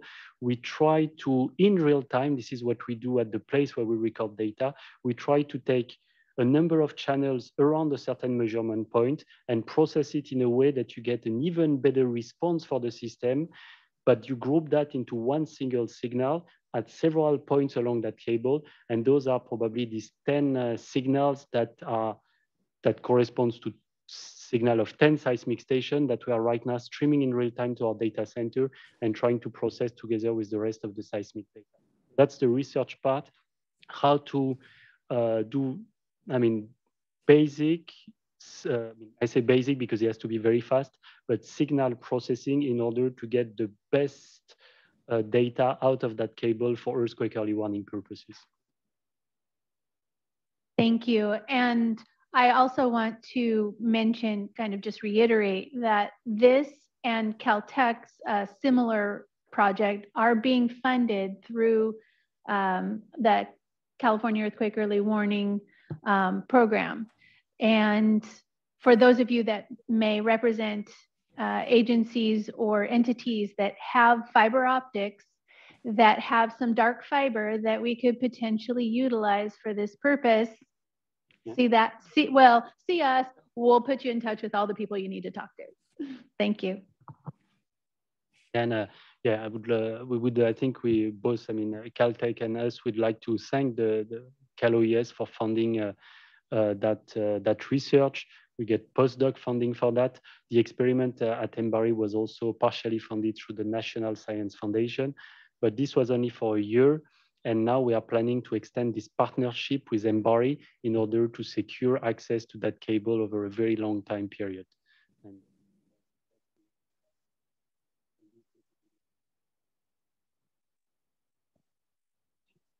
Quick question, I hope. Thank you, Dr. Marty. Does this project or this research have potential promise for like a Cascadia subduction zone? And if so, are you also talking with Washington and Oregon about interest in? Yes, sure. And they also run their own experiments. And yes, we are talking to them, of course. I think they face the same challenge as us, is to try to get access to cable permanently. But another option, of course, for all of us will be to, because that will be still much cheaper, that ocean bottom seismometer, will be to think at some point, if there is a specific area of interest, we could deploy our own fiber optic with a certain shape that will be very suitable. And because again, that does not require any power underwater and all that. You just lay the fiber optic, you sit there, then you plug your instrumentation offshore, and then you will be able to sense. So there is two paths forward. Of course, the easiest would be to have access to existing cable, but worst case scenario, I think there would be also, I mean, I think that's not worst case. Worst case is the ocean bottom seismometer technology, but we could also think about deploying our own cables offshore. Thank you. And we have a question online. Yeah, thank you. I agree. This is incredibly fascinating. I had the opportunity to participate in the Friends of the Pleistocene field trip event this last year with my geoscience team. And Mark Hempel-Haley from Cal Poly Humboldt shared a similar experiment that they did up there in Arcata. Just a couple questions. Is the DAS more sensitive than our current instrumentation? I mean, it depends what kind of instrumentation, because on land we have very different kind of instrumentation. I think the question is, in that case, I mean, in the case of an earthquake early warning system, you're not looking at trying to detect very small earthquake, because those will not have any impact on populations or infrastructures. So we think that, and as I showed with all the earthquakes we already detected with the cable, for the kind of magnitude we are interested in, the cables can see all the, I mean, over a certain area, the cable is sensitive enough. Yes. Yeah, I guess maybe I should ask the question better.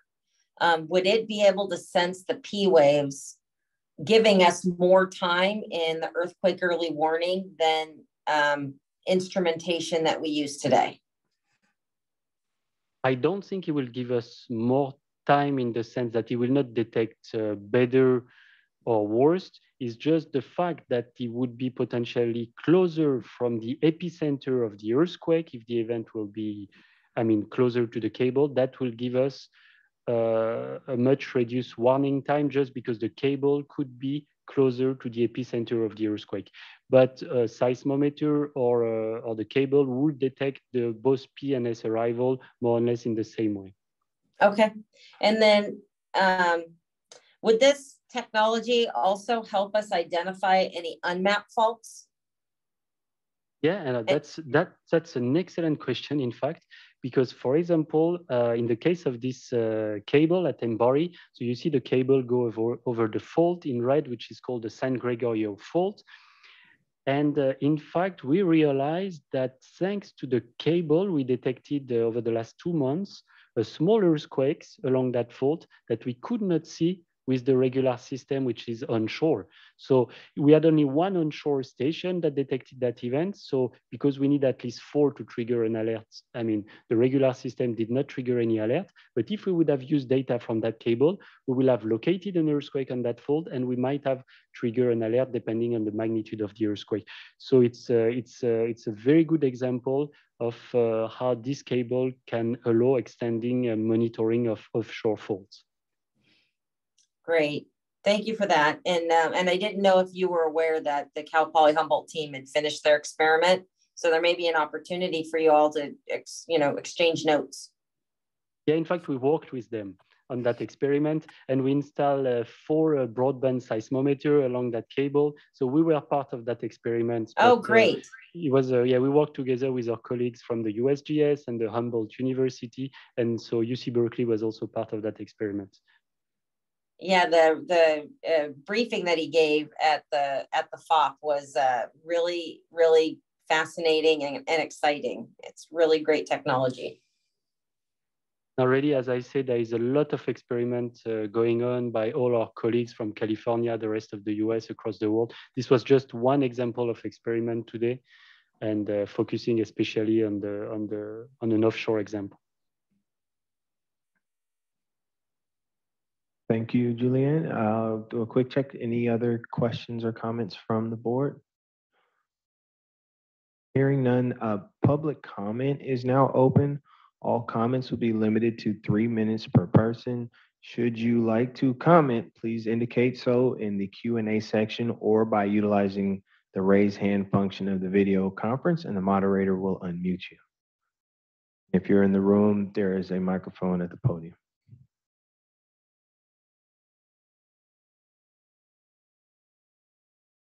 Okay, hearing none. Next, we will move into the finance section of the meeting. And next to present will be Lori Najura, Deputy Director for the Planning, Preparedness, and Prevention Directorate here with Cal OES, with EEW finance updates. Lori.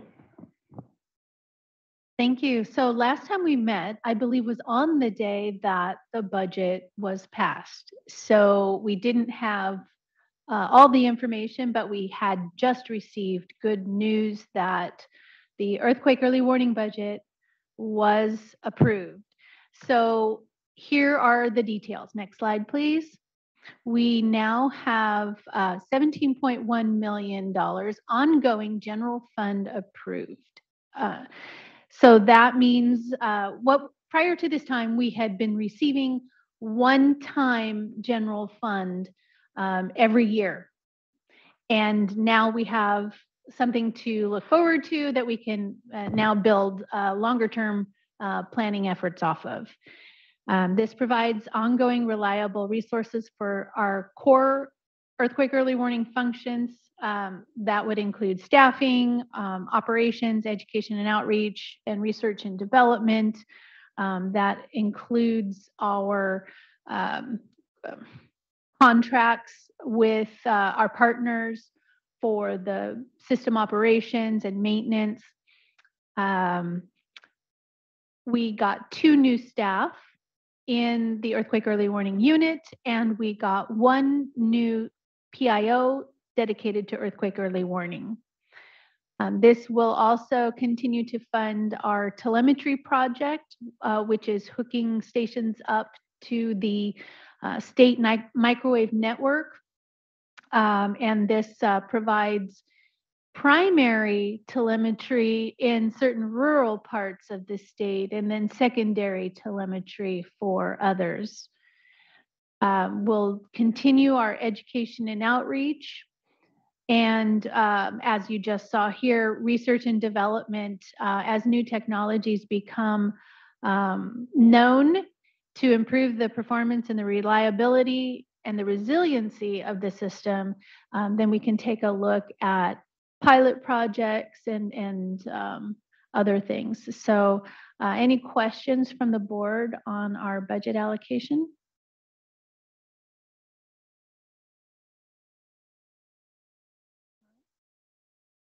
Thank you, Lori. At this point, well, let me check one more time. Any questions from the board online or in the room? All right, at this point, we'll open up discussion for any public comment. All comments will be limited to 3 minutes per person. Should you like to comment, please indicate so in the Q&A section or by utilizing the raise hand function of the video conference, and the moderator will unmute you.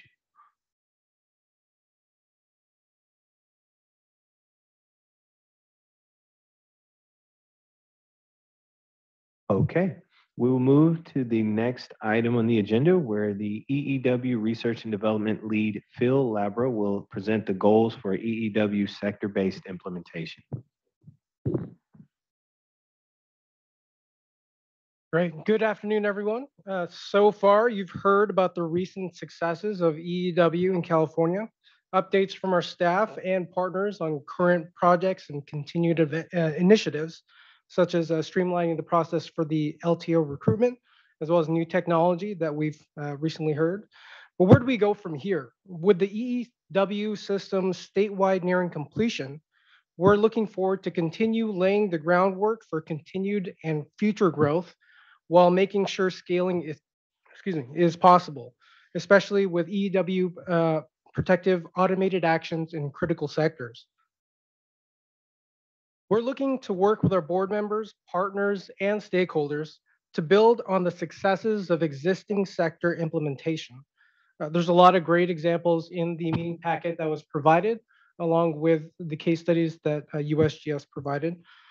We're also focusing on goals that will help to expand EEW to include and incorporate private sector government entities and critical infrastructure providers. In the coming weeks and months, we'll be focusing on the automated responses and features that employ EEW technology that are scalable and improve safety. We'll be developing an action plan as well as a series of pilots in partnership with our board, local, state, and federal agencies, which will provide defined phases, schedule, and timeframe, as well as processes and technical assistance in order for us to scale and measure future expansion and overall statewide adoption. Our plan and approach will be organized by the group sectors for phased implementation. We've identified the following key sectors, first responders being the first, and please refer to the fact sheet that we've included in your meeting packet. You'll find a quick description of the sector, the various types of automated actions that can be applied, as well as a summary of benefits and outcomes. Next, we have transportation, very similar to Metrolink and BART, and education that includes our K through 12 and higher education. Additional phases will include is government facilities, healthcare, and utilities, as well as public gathering venues, financial institutions, telecommunications, factories and manufacturing, as well as private businesses and commercial buildings. Now, this is just an outline of our upcoming efforts with more details to come. But the intent of sharing this with you is to ultimately gauge your reactions, to hear your feedback, and listen to your questions and your recommendations, which leads us into the next slides, our discussion with our board members. Question, what are the challenges that constrain or delay EEW implementation? Or in other words, what gaps exist in your areas that we can begin to address? I'd just like to remind all of the virtual attendees to please utilize the Q&A section to type in any questions, not the chat feature. I think this is a really good question to get the conversation going for the board. Specifically, we want to kind of point out that everybody represents a different area, different sectors, and really want you guys to kind of focus in on that a little bit, to kind of really dig in if there is any constraints or gaps that may in fact be the stumbling block or a challenge for us in integrating these protective actions within each sector. Lori? So I think there's a challenge, but that also lends itself quite nicely to an opportunity that we have based on a proven program that we've done, which is, you're talking about Metrolink, you're talking about Wright Transit and rail. The state, depending on how you count, has between 600 and 700 different transit agencies. They are all independent. And so what we have done in order to kind of bring them different functions and services is we've utilized master services agreements and just created a statewide one off of which they can purchase, because procurement is a huge challenge. Many of those transit agencies outside your urban areas have 3 or 4 people that work there. So even if your title is general manager, you're driving a bus. So nobody has time to do that. So we're trying to take that away from them. We've worked very closely with our partners at AT&T, and actually, I believe today announced a new partnership on FirstNet where we created a package to serve a specific function. I think if we can figure out what packages might look like and kind of talk through that, if you're looking right at specific industries or specific entities, creating statewide package off of which anybody can purchase. And I'm not thinking just transit, I'm thinking really just in general. If we figure out what those are and we make them available through statewide MSAs, I think that's an easier way to push it out, because doing individual procurement contracting efforts, kind of building by building or business by business, streamline that procurement process, I think we'll get a lot farther, a lot faster. Thank you. Any other comments online or in the room? We did bake in a lot of time for discussion. So I know there's been a question. This is Angie from PG&E. I know there's been a question about the ability to include automatic shutoffs on utilities. From an electric perspective, we have a incredible penetration of SCADA devices, the supervisory. I'm like losing the acronym and I say it every day. So supervisory control and data acquisition. There you go. So what we observed in Napa was that with the Napa quake was those functioning very well, where they automatically de-energized circuits and circuits rolled up to the main breakers, which is, exactly what we want to see in those areas that are experiencing the most shaking. With the gas system, we have to be really careful about false positives and too much sensitivity. It's really important to be able to find the sweet spot there, because once those gas valves close, then the activity of having to repressurize the systems and relight pilots You know, when we perform a pilot relight, it's not like turning on electric. We have to enter the home. We have to do a safety check of all the appliances. Roughly takes about 20 minutes per home to relight pilots. And so for something like that to be successful, it'd be really important for us to be able to find the sweet spot with, you know, Mercalli scale integration and, you know, the risk of fire following and things like that. You know, including, you know, how much early warning notification we've got, right? Where we to integrate that with EEW. I think it's going to be really important for us to understand that right now we're getting like 2 to 10 seconds, right, of earthquake early warning. And so just really kind of, I know it's an easy solution to search for. It's just something that I think we have to be really sensitive about. How do we find the right spot for that? Those are really some of the things from the industry that we're thinking about. We have installed a lot of telemetric devices on the gas system already, which we did not have during Loma Prieta. We also, we had more of them for Napa, and we have even more now. And so with gas control already monitoring the system for disruption in changes in pressure and things like that, our ability to manage that risk is very strong right now. So those are just some of our thoughts from the industry. Obviously, customer and community safety is the number one. And so that's how we're going to be looking at improving these systems going forward. Hi, Angie, this is Lori. So I understand what you're saying in terms of like major lines, gas lines. What about like at individual homes? Would it be kind of an alternative to have gas lines at or valves at individual homes that shut off?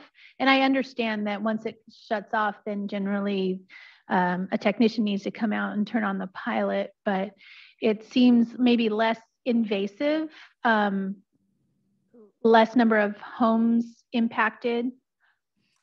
I think, yeah, no, and I hear what you're saying, Lori, and I think you have to look at it through the same lens, because whether you shut off a larger distribution system or you shut off 50,000 customers in an urban center that were fed by that distribution system. Does that make sense? So you could have the same impact. So I think you have to look at it through the same lens. Now, there is some technology that's coming available by adding accelerometers to the smart meter system, which would provide that opportunity. And I think our community members and customers have the ability right now to get an accelerometer and put it on their gas meter. And, you know, like I said, their safety is the most important. We just need to make sure we can find a technology that ensures their safety, but also doesn't overactivate and give those false positives, because then it's not only impactful to them, and then they start to not rely on that as a safety measure. And that's, I think, one of the concerns that we have for that. It's like over notifying through an alert system.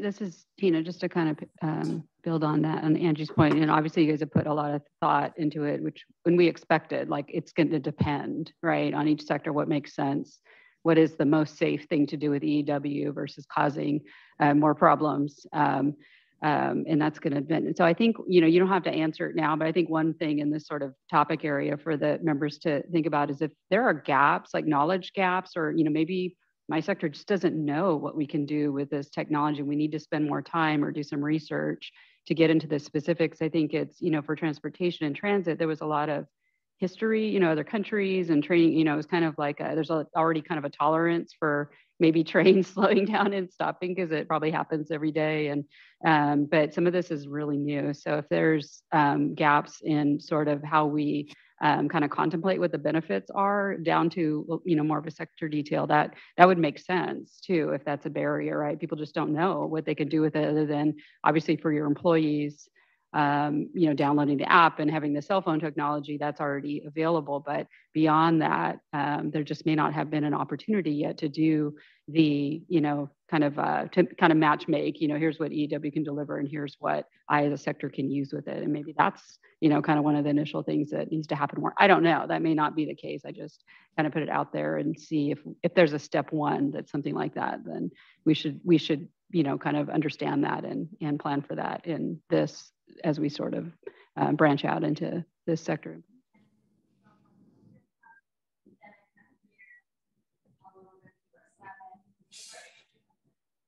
Bring it in close. I'm bringing it in close.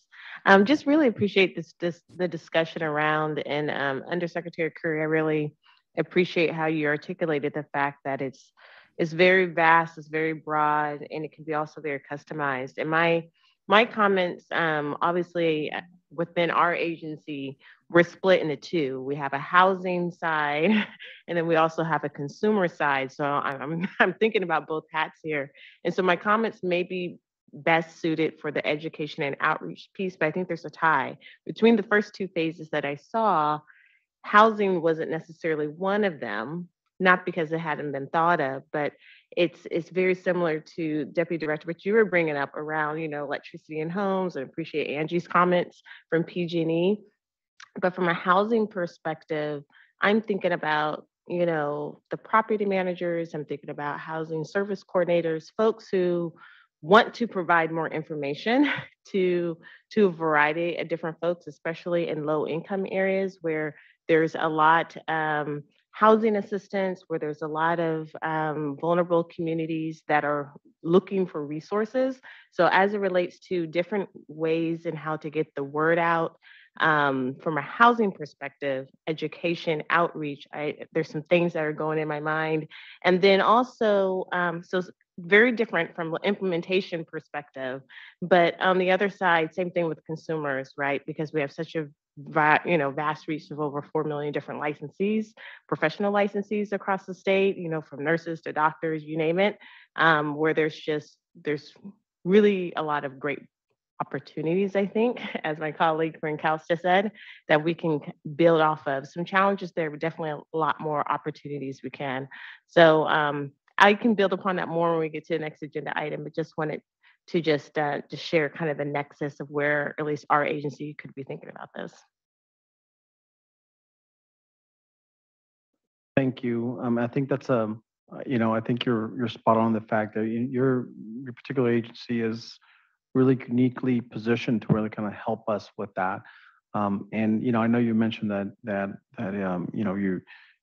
your game for getting involved. We are going to be keep that in mind and kind of propose some things specifically targeted at your agency that may help kind of get the word out. So really appreciate your thoughts. And some of the things that we already have in place and you can think about maybe how this could be implemented through regulation or some other way. There are earthquake early warning vendors and that have products that run through the radio that could be mandated in low income housing or whatever that provide the earthquake early warning. There's also we talked about our data casting that goes through the television. It's right now it goes through a box that's connected to the television. So again, another kind of ancillary device, but in the near future, that actually may be integrated into televisions themselves so that every television could get the signal. And if we equip the public and even private television stations with this capability, then it can go into every home. So there's a lot of things that either exist now or will soon that could potentially be utilized in your sector. And we do have a couple of other questions, I think, as part of this presentation, and I do want to keep the conversation going, but let's try and get those out and hear more on the subject. Sure. Thank you, Derek. So the second question is, are there other sectors or sequencing that may lend to better adoption of EEW technology?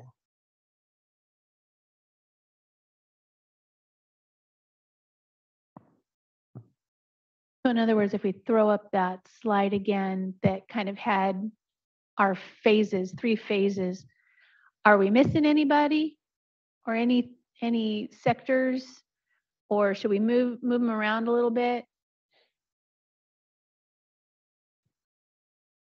So this is a thought I've been having kind of during this entire discussion. I think I, in my notes, put it a few times of a potentially easier adoption is the state itself and our facilities and our services.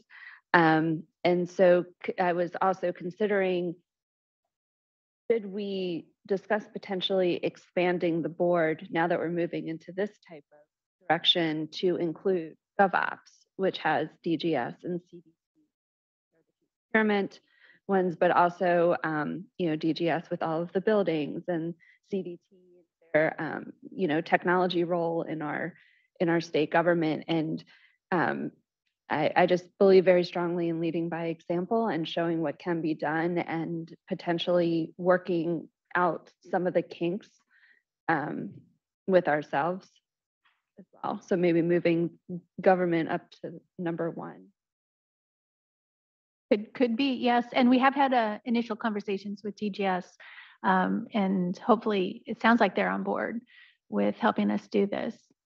Well, and I think within this list, we probably have state government that sort of, you know what I mean, kind of does all these things in some form or fashion too. So I think that makes a lot of sense and really kind of touches on a lot of these areas anyway. When you just because we just have big state and lots of functions. So and when we reference government facilities, we're not just talking about state facilities. We're talking about local government buildings too.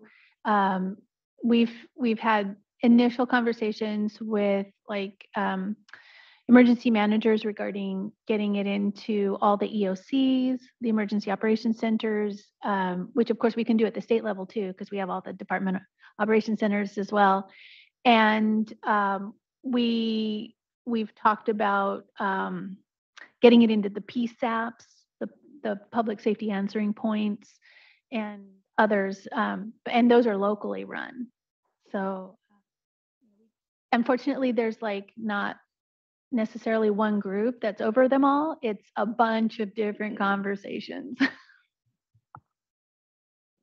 think that's something to kind of mention is we look for force multipliers, right? It's relatively speaking, it is a very small team for a very large state. So anywhere where you feel that we can, if we go with this organization or this particular agency where you think that it may be a force multiplier, such as GovOps or, of course DGS are our partners. That's kind of what we're looking for everybody, online and here is anywhere where you can kind of potentially have this genius idea, we would appreciate it. All right, I believe yes. Just one quick comment. As I think that the list is pretty comprehensive. I don't see any areas that would be missing. As we look at adoption, I think it's also just awareness. It's hard to adopt if you don't know about it. And I know that there's a huge effort around the Great Shakeout in October, but is there more of a focus that we can do year round? Because when we think about the number of My Shake Alert apps that have been downloaded for a state this size, it's a drop in the bucket. Absolutely. And we will have, at the end of today's meeting, we'll have a presentation regarding Shakeout and maybe, future opportunities for outreach and education. But I want to throw it out there. If you have either departmental or, association meetings where they're talking about public safety and you want to invite somebody from the team, or you want us to provide you with the materials to make a presentation to this group regarding earthquake early warning, we are more than happy to do that.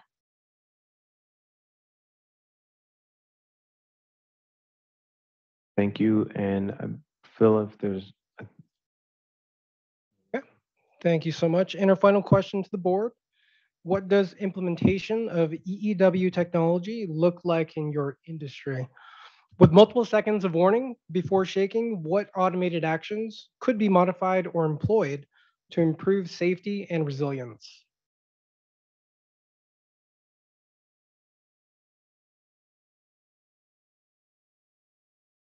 again, if there's anything to add on either of the questions, all three that have been posed, now's the time. If you're online, yep, if you're online, please just unmute yourself.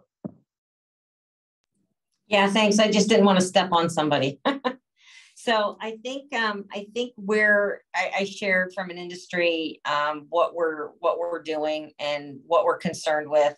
You know, I think Tina brought up a really interesting question there, and I think we could potentially look at what's the geology of the service territory or of the state, and then look at, rather than a full-blown auto shut off, we could look at maybe some kind of targeted, where in areas where we have significant liquefaction, for example, that poses the most risk.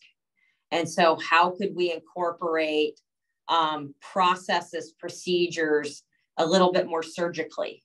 And so that's something that I'll take away from the meeting and have a discussion with our geoscience team and our IOU partners to the south and see what their thoughts are about that.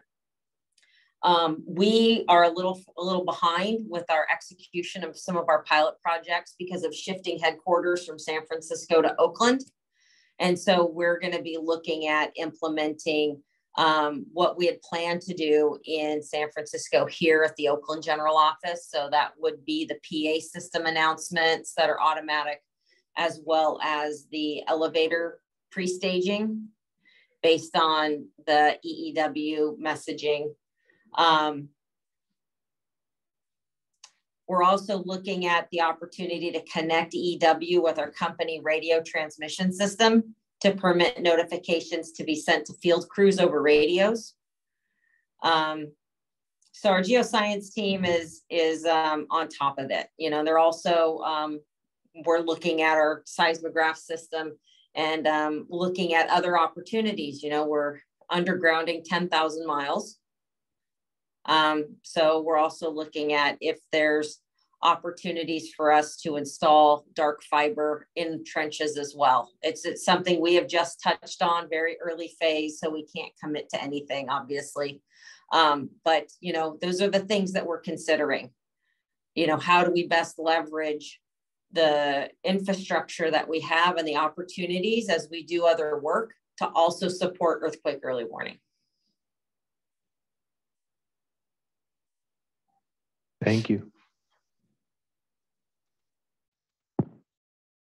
Can I just ask a clarifying question for board staff, or Philip, if you would mind? Is just, I was thinking about the presentation we received earlier from Google, which was very, very good and very helpful. But once we have an 18-second, for example, warning, can you just remind us what exactly does pop up on the phone? Does it give you instructions on what to do, or is it just truly the alert that is coming? So I think, you know, I can cover that in two ways. Obviously, though, that alert and warning that comes through the cell phones are really kind of individual alert and warning, right? Earthquake is coming, take protective actions, you know, that's, I'm sorry, drop cover, hold on, which would be the exact message.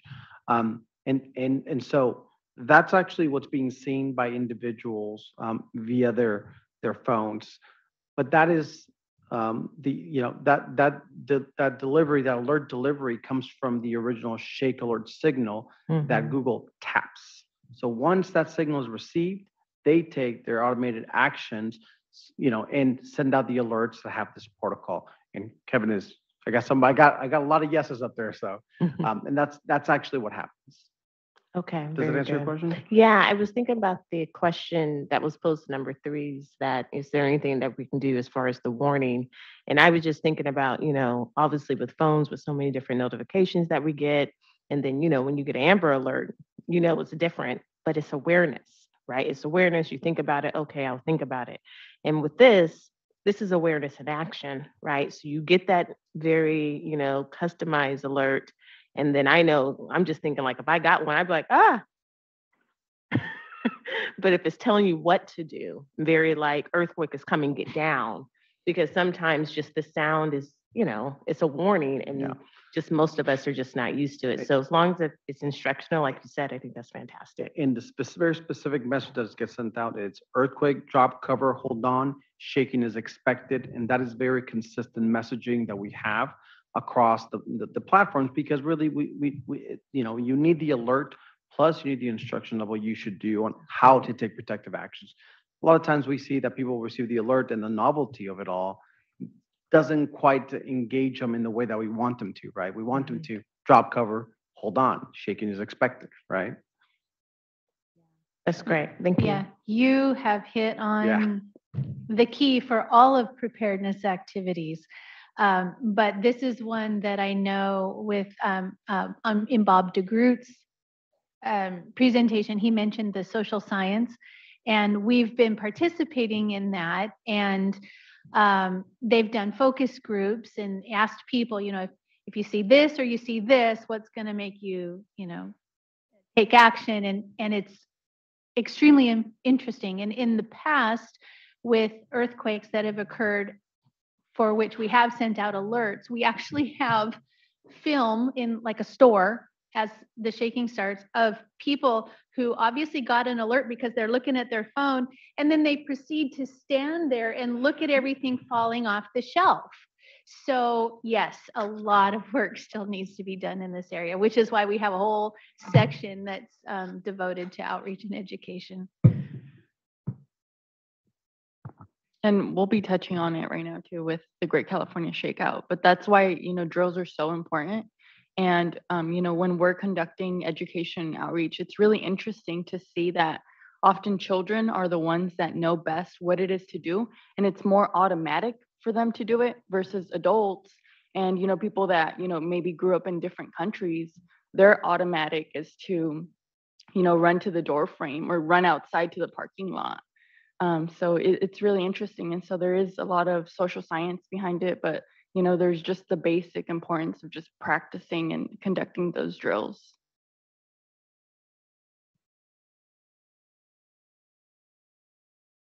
Okay, we will at this point move towards public comment.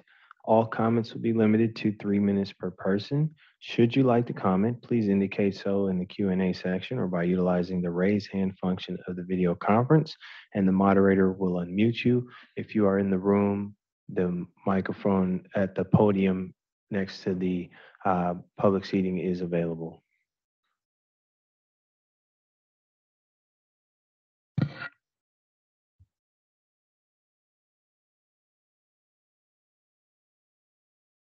Looks like we have one public comment from one of the partners.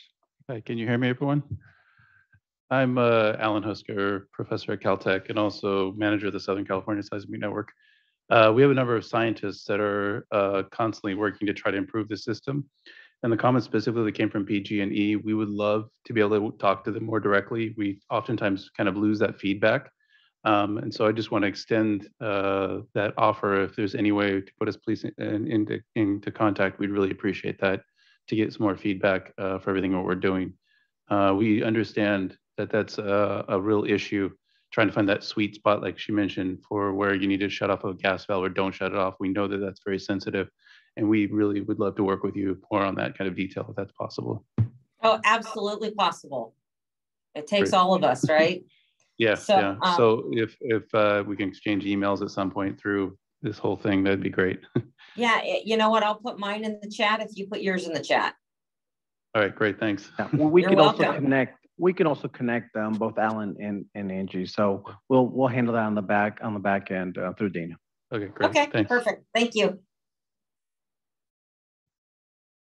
Thank you. Any other public comments at this time?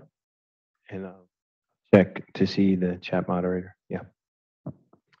We do have a question from Jessica, and her comment is, I heard a mention of data casting proving itself as a valuable technology for alerts. Does Cal OES have plans to pick up data casting again for phase 2?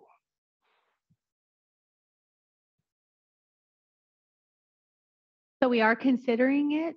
And what that is in reference to was we funded and completed phase 1 of a 2-phase project with our public television stations here in California.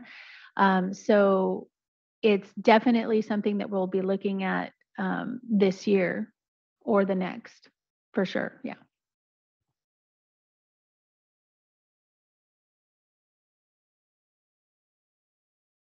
Okay. With that, we will move into our education and outreach overview. And next to present will be Yvonne Durantes, Cal OES's EEW Education and Outreach Lead, who will provide an overview of the recent Great California Shakeout Tour. Yvonne, the floor is yours. So I think, we landed perfectly with the conversation of education outreach and the importance of it. I think, ultimately education outreach is a huge component of EEW in terms of really building those bridges, making those connections. And so, through education and outreach is how we are able to let people know of our capabilities and even just the existence of the system. Through education and outreach, we're able to make sure others know of this capability that you're able to integrate into your daily lives that can really potentially save lives. And so the seconds that EEW provides obviously can be life-saving, can really make a difference. And so for this reason, we have this team that does all the education outreach for the state of California. And, we have a lot of great partners and great board members that are very active in participating through the process.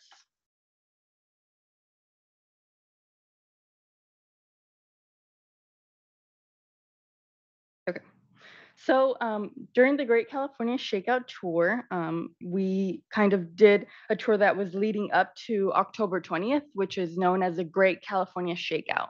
And that's the drill that I mentioned in which everybody at the same time, and I think this year we had 9 million participants, drops, covers, and holds on, which is, the best thing you can do. It's the most protective action you can do during an earthquake. And so we really are trying to promote that best practice and make sure that individuals are aware. And so the Great California Shakeout was like prime opportunity for Cal OES to be able to raise awareness on earthquake preparedness and be able to educate California residents as well as critical infrastructure industries and industries all around as to what EEW is, what the My Shake app is, and the ease with which you can download it to your phone and get those life-saving seconds. And so in partnership with our PIO shop, our Public Information Office, EEW, maximized this milestone by putting together this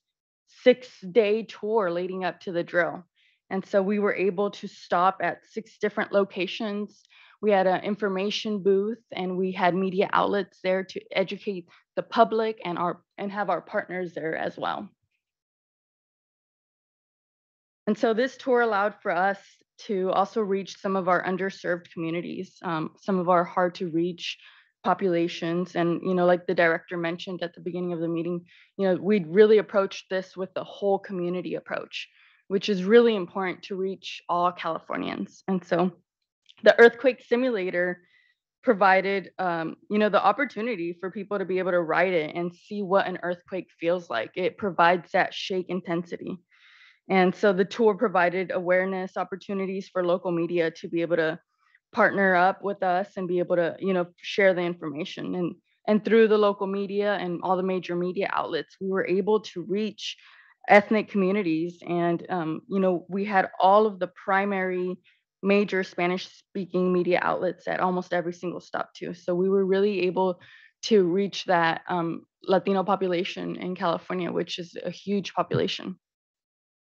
And so, we had people of all ages riding the simulator. And so, really, we had this process, which we conducted when we conducted our tour in April as well, the California Earthquake Preparedness Month. So it was a similar process where we send people first to the simulator, and we're like, go ahead and go ride it first, and then come back and we'll talk to you about it. And so people come back really scared after feeling the shaking intensity. And so, it makes them really aware of the fact that you're not really able to run, might not even be able to walk during an earthquake. And so, again, drilling down that importance of, taking that protective action and that situational awareness to make sure that, to drop, cover, and hold on if that's the safest thing to do. And if not, make sure that you take protective action in the best way possible. And so that was something that we really prioritized during this tour. And also, this was a great opportunity to have people remember that California is an extremely diverse state. We have had COVID these past couple years. We've had wildfire storms, drought. And so for all of that, not so much for COVID, but usually we have hours, we have days, weeks, sometimes even months of notification for some of this stuff. But for earthquakes, it is just a matter of seconds. And so I think that's something that the earthquake simulator really helps. It just really helps to drive that point home, that it is just seconds that we have to do something, to take action. And so that's why it's so important to drop, cover, and hold on, or to have, our partners help people understand that if we are able to implement this into our various different industries, if we're able to implement this into our daily lives, like, it could just really save life and critical infrastructure. And so some of our key measures of success include, over 500 simulator experiences through the tour. We had over $879,000 of ad equivalency. We had over 50 media outlets, 130 total mentions, which carried out for weeks. And this actually led up right in time, right before the Santa Rosa earthquake. The San Jose earthquake that happened on October 25th. And so, it was a huge success in that aspect. And the earthquake stops that we had throughout the tour, throughout the 6 days, were in high traffic areas. So again, that whole community approach and just really trying to reach as many people and partners as possible. And so lastly, even though our focal point of this tour was obviously to educate individuals about Earthquake Warning California, the California Earthquake Early Warning System, and the MyShake app, this really did serve as an opportunity to engage people on, what we're trying to achieve with our future implementation plan, which is, again, bringing in those industries and making sure that we integrate it into our daily lives. Throughout our tour, we were actually able to talk to individuals from several of these industries and encourage our critical infrastructure industries to visit our website for information. We have toolkits available online that are sector specific. So, for example, one of our stops was in San Luis Obispo. It was at Cal Poly San Luis Obispo. So we actually have a higher education specific toolkit available online for them to be able to integrate. And similarly with our first responder toolkit that we have available, one of our stops was also at the Bakersfield Fire Station. And so, we obviously really are trying to encourage industries to adopt the EEW practices and technologies and really integrate those automated actions. And so we have a couple pictures here as well from some of the drills. I think Lori's up there on the Great California Shakeout Day. And so just a reminder to please, make sure to practice that with your family, friends, colleagues, everywhere you can. Lastly, too, I just want to make sure that we remember of the importance of, collaborating and building these partnerships, because we can't do one thing without the other. We can't continue and innovating this technology without sharing this technology and educating others, educating Californians. So, we have these two pathways. We have the people and then we have the industries. And so we want to make sure that those continue to move forward. And so would also just want to specifically thank board member Lupita for stopping by at our Homeboys Industry stop in Los Angeles. So thank you for participating in. As Lori mentioned, we do hope to have several more of these outreach events and tours in the future. And we really hope that we can count on your partnership and that you are engaged throughout this process because, like I said, you can't do one thing without the other. So we'll need as much help as possible. Thank you. Thank you very much, Yvonne. Right now, we can look to see if we have any comments from the board. And if you're online, you may unmute. Derek, I'd like to go. Thank you. Thank you, Yvonne, for that. I went to the Los Angeles session the day before the 20th, the Great Shakeout, and my kudos to the team. You all did an incredible job with the simulator, the different kind of information. It drew a lot of media, which is always such a great part of, like, they're an extension of our awareness because they're the ones that get the message out. And you were spot on earlier, Yvonne, when you mentioned about students. They know what to do because it's part of their curriculum on October 20th. Every morning, every year they go through the drill. And so they know and they bring it back home as well. And I thought that session, really when you get in the simulator, because we haven't had a big earthquake in LA, you forget what it's like and you forget to kind of plan and you forget to, I can tell you right now that I'm not prepared at home today because it's been such a long time since we had one. And so it's just a good opportunity for us to continue to reinforce that. Thank you all. So I have to say, it's very easy for us in programming to get lost in the metrics and the technology and the complexities of this very large system with so many partners, right? When we talk about the media and the metrics, we got this many interviews, we have so many impressions. It is because our strategy is based on that force multiplying strategy of utilizing the media to amplify our message. And that's why these tours are so critically important to our overall plan for outreach and education, because it is much easier for us to be down there talking to 100,000 people all at once in one 20-second, 30-second, we've had a segment go as long as 9 minutes of them covering this topic.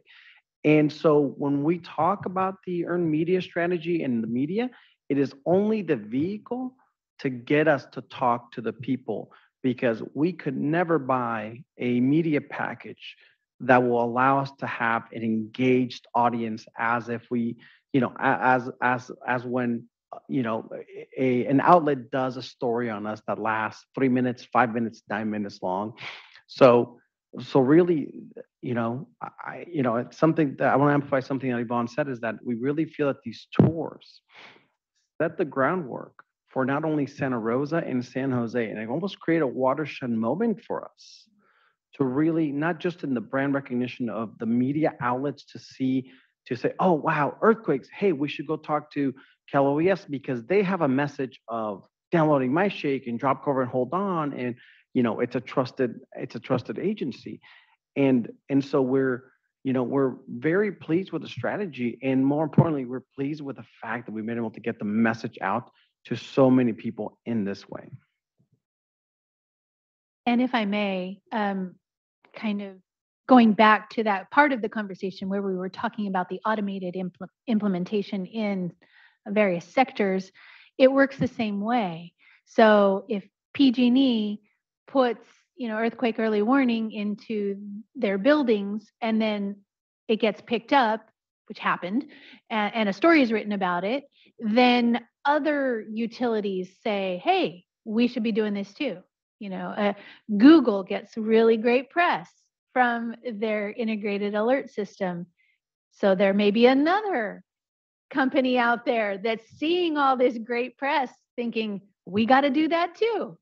One can only hope. So I'm just saying that amplification is, it works on both sides of this education. One last thing, something that we saw during this tour in particular is that we were actually able to connect with multiple large companies that had people that came out to the event, such as Dignity Health down in Southern California. And we had NBC Universal, I believe, that we also were able to create a contact with. So we do have that dual, that parallel effort of, the individual, but also the industry/sectors. We do have a hand raised from board member Amina Asefa. Amina, the floor is yours. Hi, I just kind of wanted to, I guess, kind of chime in around the industry actions and, the kind of two prongs of like personal preparedness. And it's really important for people to drop, cover, and hold. We know that people are still not going to do it. We also know that. And that people are going to drop, cover, and hold and still be critically injured in the earthquake, right? Like there's going to be things that happen that are just out of our control. And I think that there is just a level of, as anyone who works in emergency preparedness knows, is moving the needle on personal preparedness is hard. And it takes a lot of effort, and that needle does not move very much. And so, Lori, I appreciate going back to like the industry specific actions and what does that look like? And, I didn't say anything in the initial conversation we were having because I was just like trying to think of how to articulate this. What does adoption actually look like when you're talking about, well, how does the industry implement it? What does adoption look like? And when you were saying, well, we can have it in the EOC, it's like, well, what are you going to have in the EOC? Is it on the PA system? Is it what are you actually going to do? And I think that's where the struggle is. For me, as I think about it, it's like, well, what does this actually look like? How is it integrated?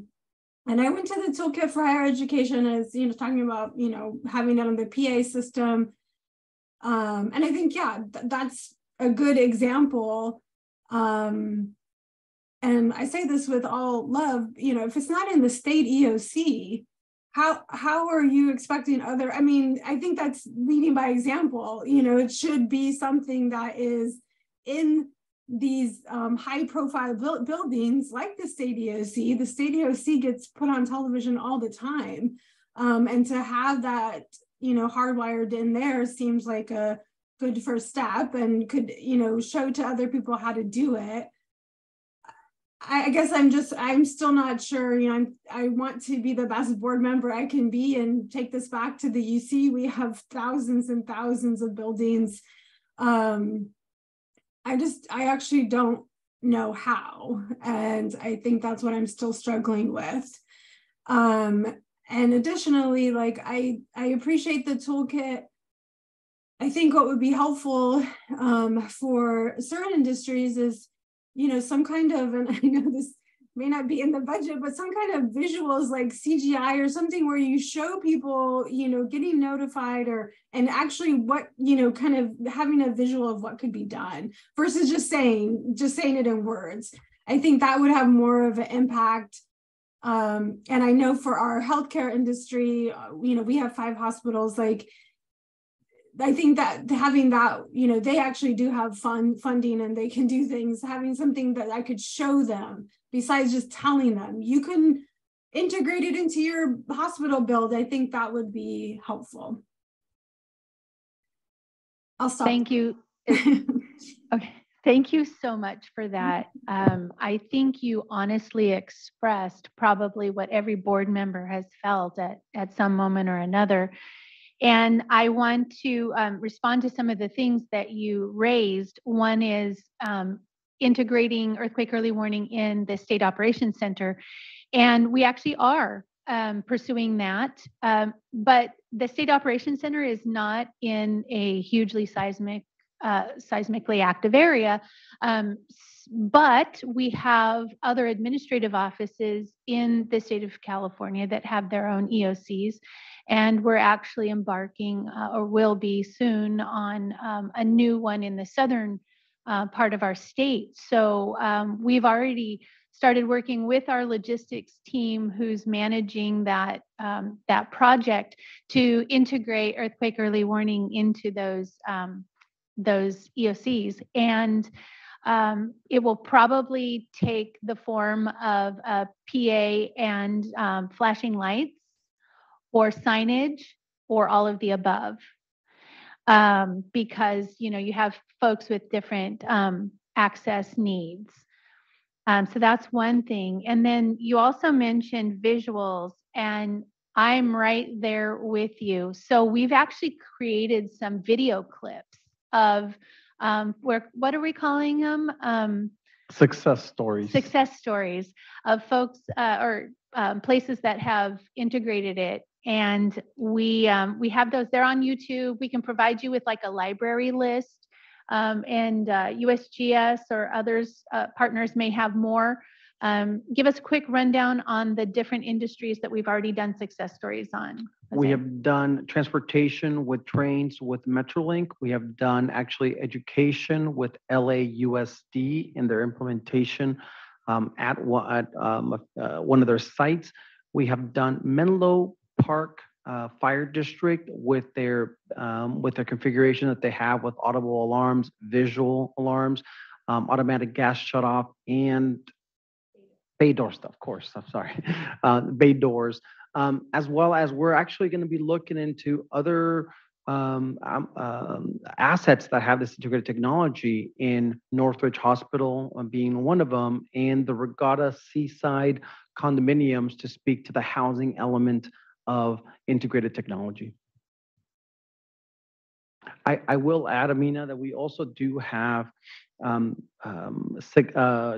toolkits that are specifically targeted at industries such as education. And we will, after this meeting, make them not only available to you, but we can also make ourselves available to kind of provide you a little more in depth, as specific to your sector of what it could look like potentially, especially for an organization that has as many buildings throughout, you know, high risk seismic areas. Yeah, and I would say we've got CSU and UC on this board.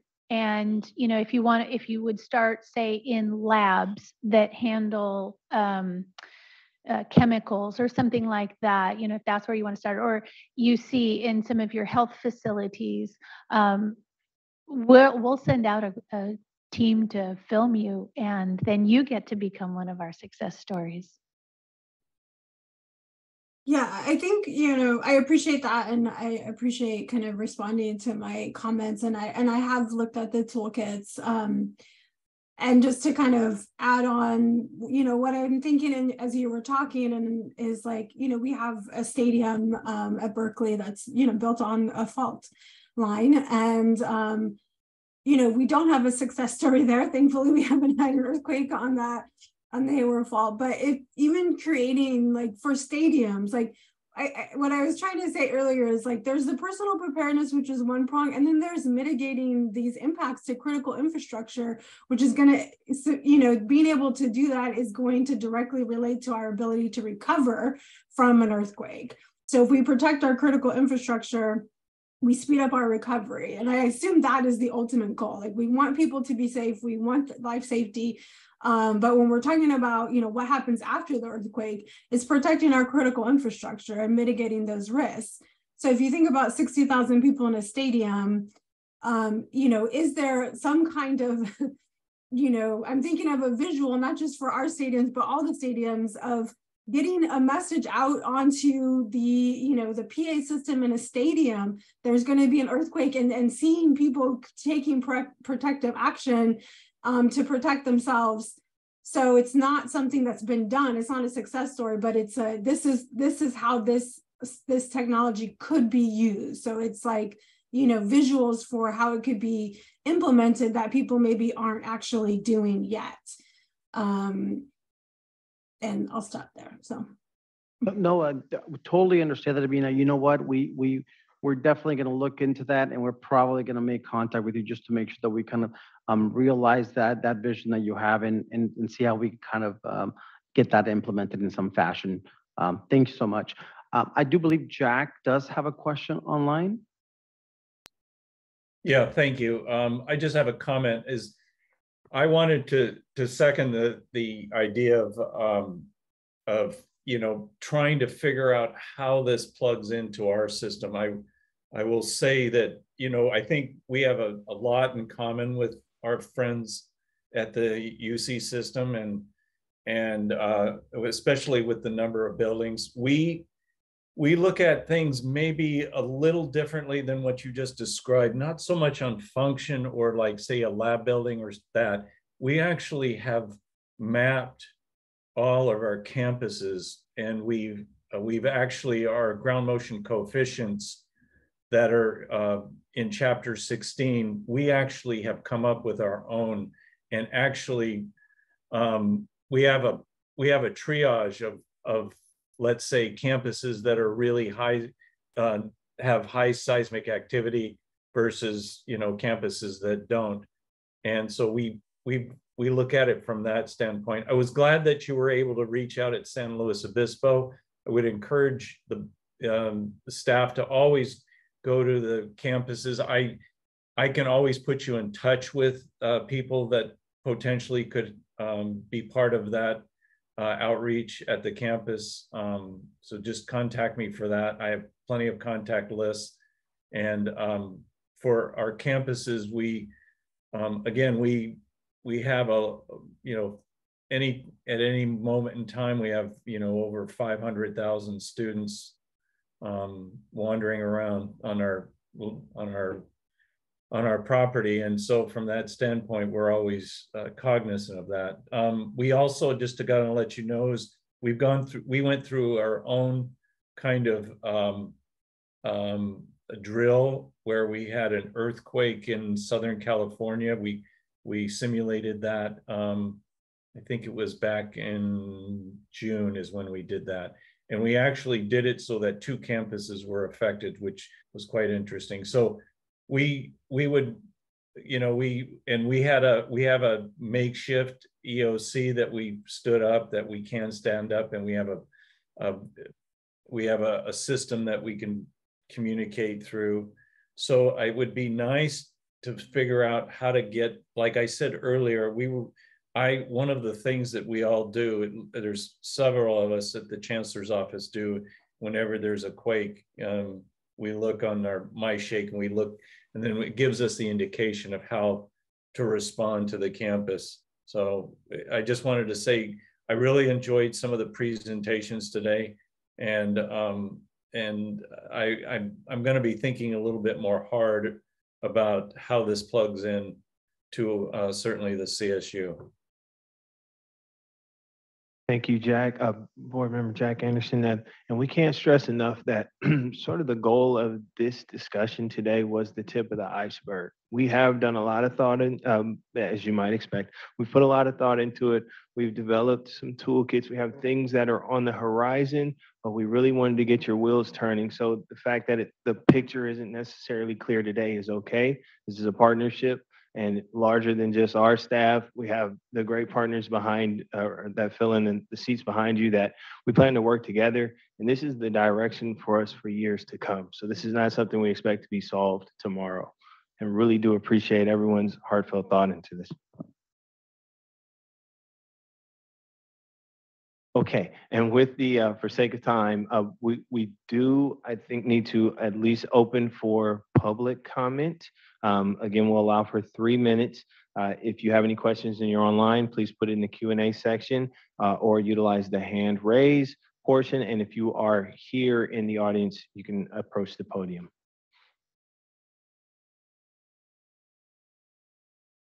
All right, hearing none, I will turn it over to Deputy Director Najura for closing comments.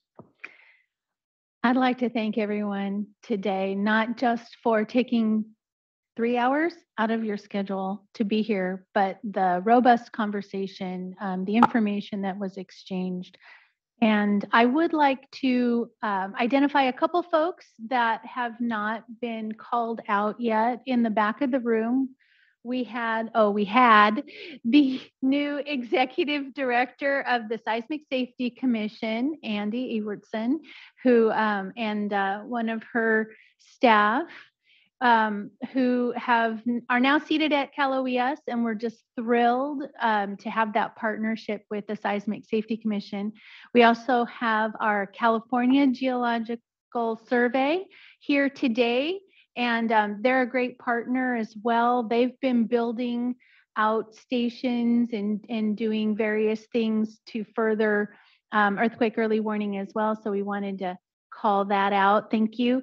And then I want to thank Google and USGS for presenting to us today and kind of blowing our minds with some of the things that you're doing. That's great. And keep at it. That's fantastic. Maybe we'll have you back in a couple of months and you'll have some new technology that you'll be revealing. I also want to thank our partners that came here in the room. We've got Caltech and UC Berkeley. Thank you so much. And for any others that were online. And of course, for each and every board member today, thank you so much for coming and for your comments. And expect a phone call or an email if you brought up some ideas that we can use as a springboard to start up some of these new implementation projects. So thank you all for coming today. Thank you, Deputy Director Najura. With that, we can entertain a motion to adjourn. Would anyone like to motion? That we adjourn.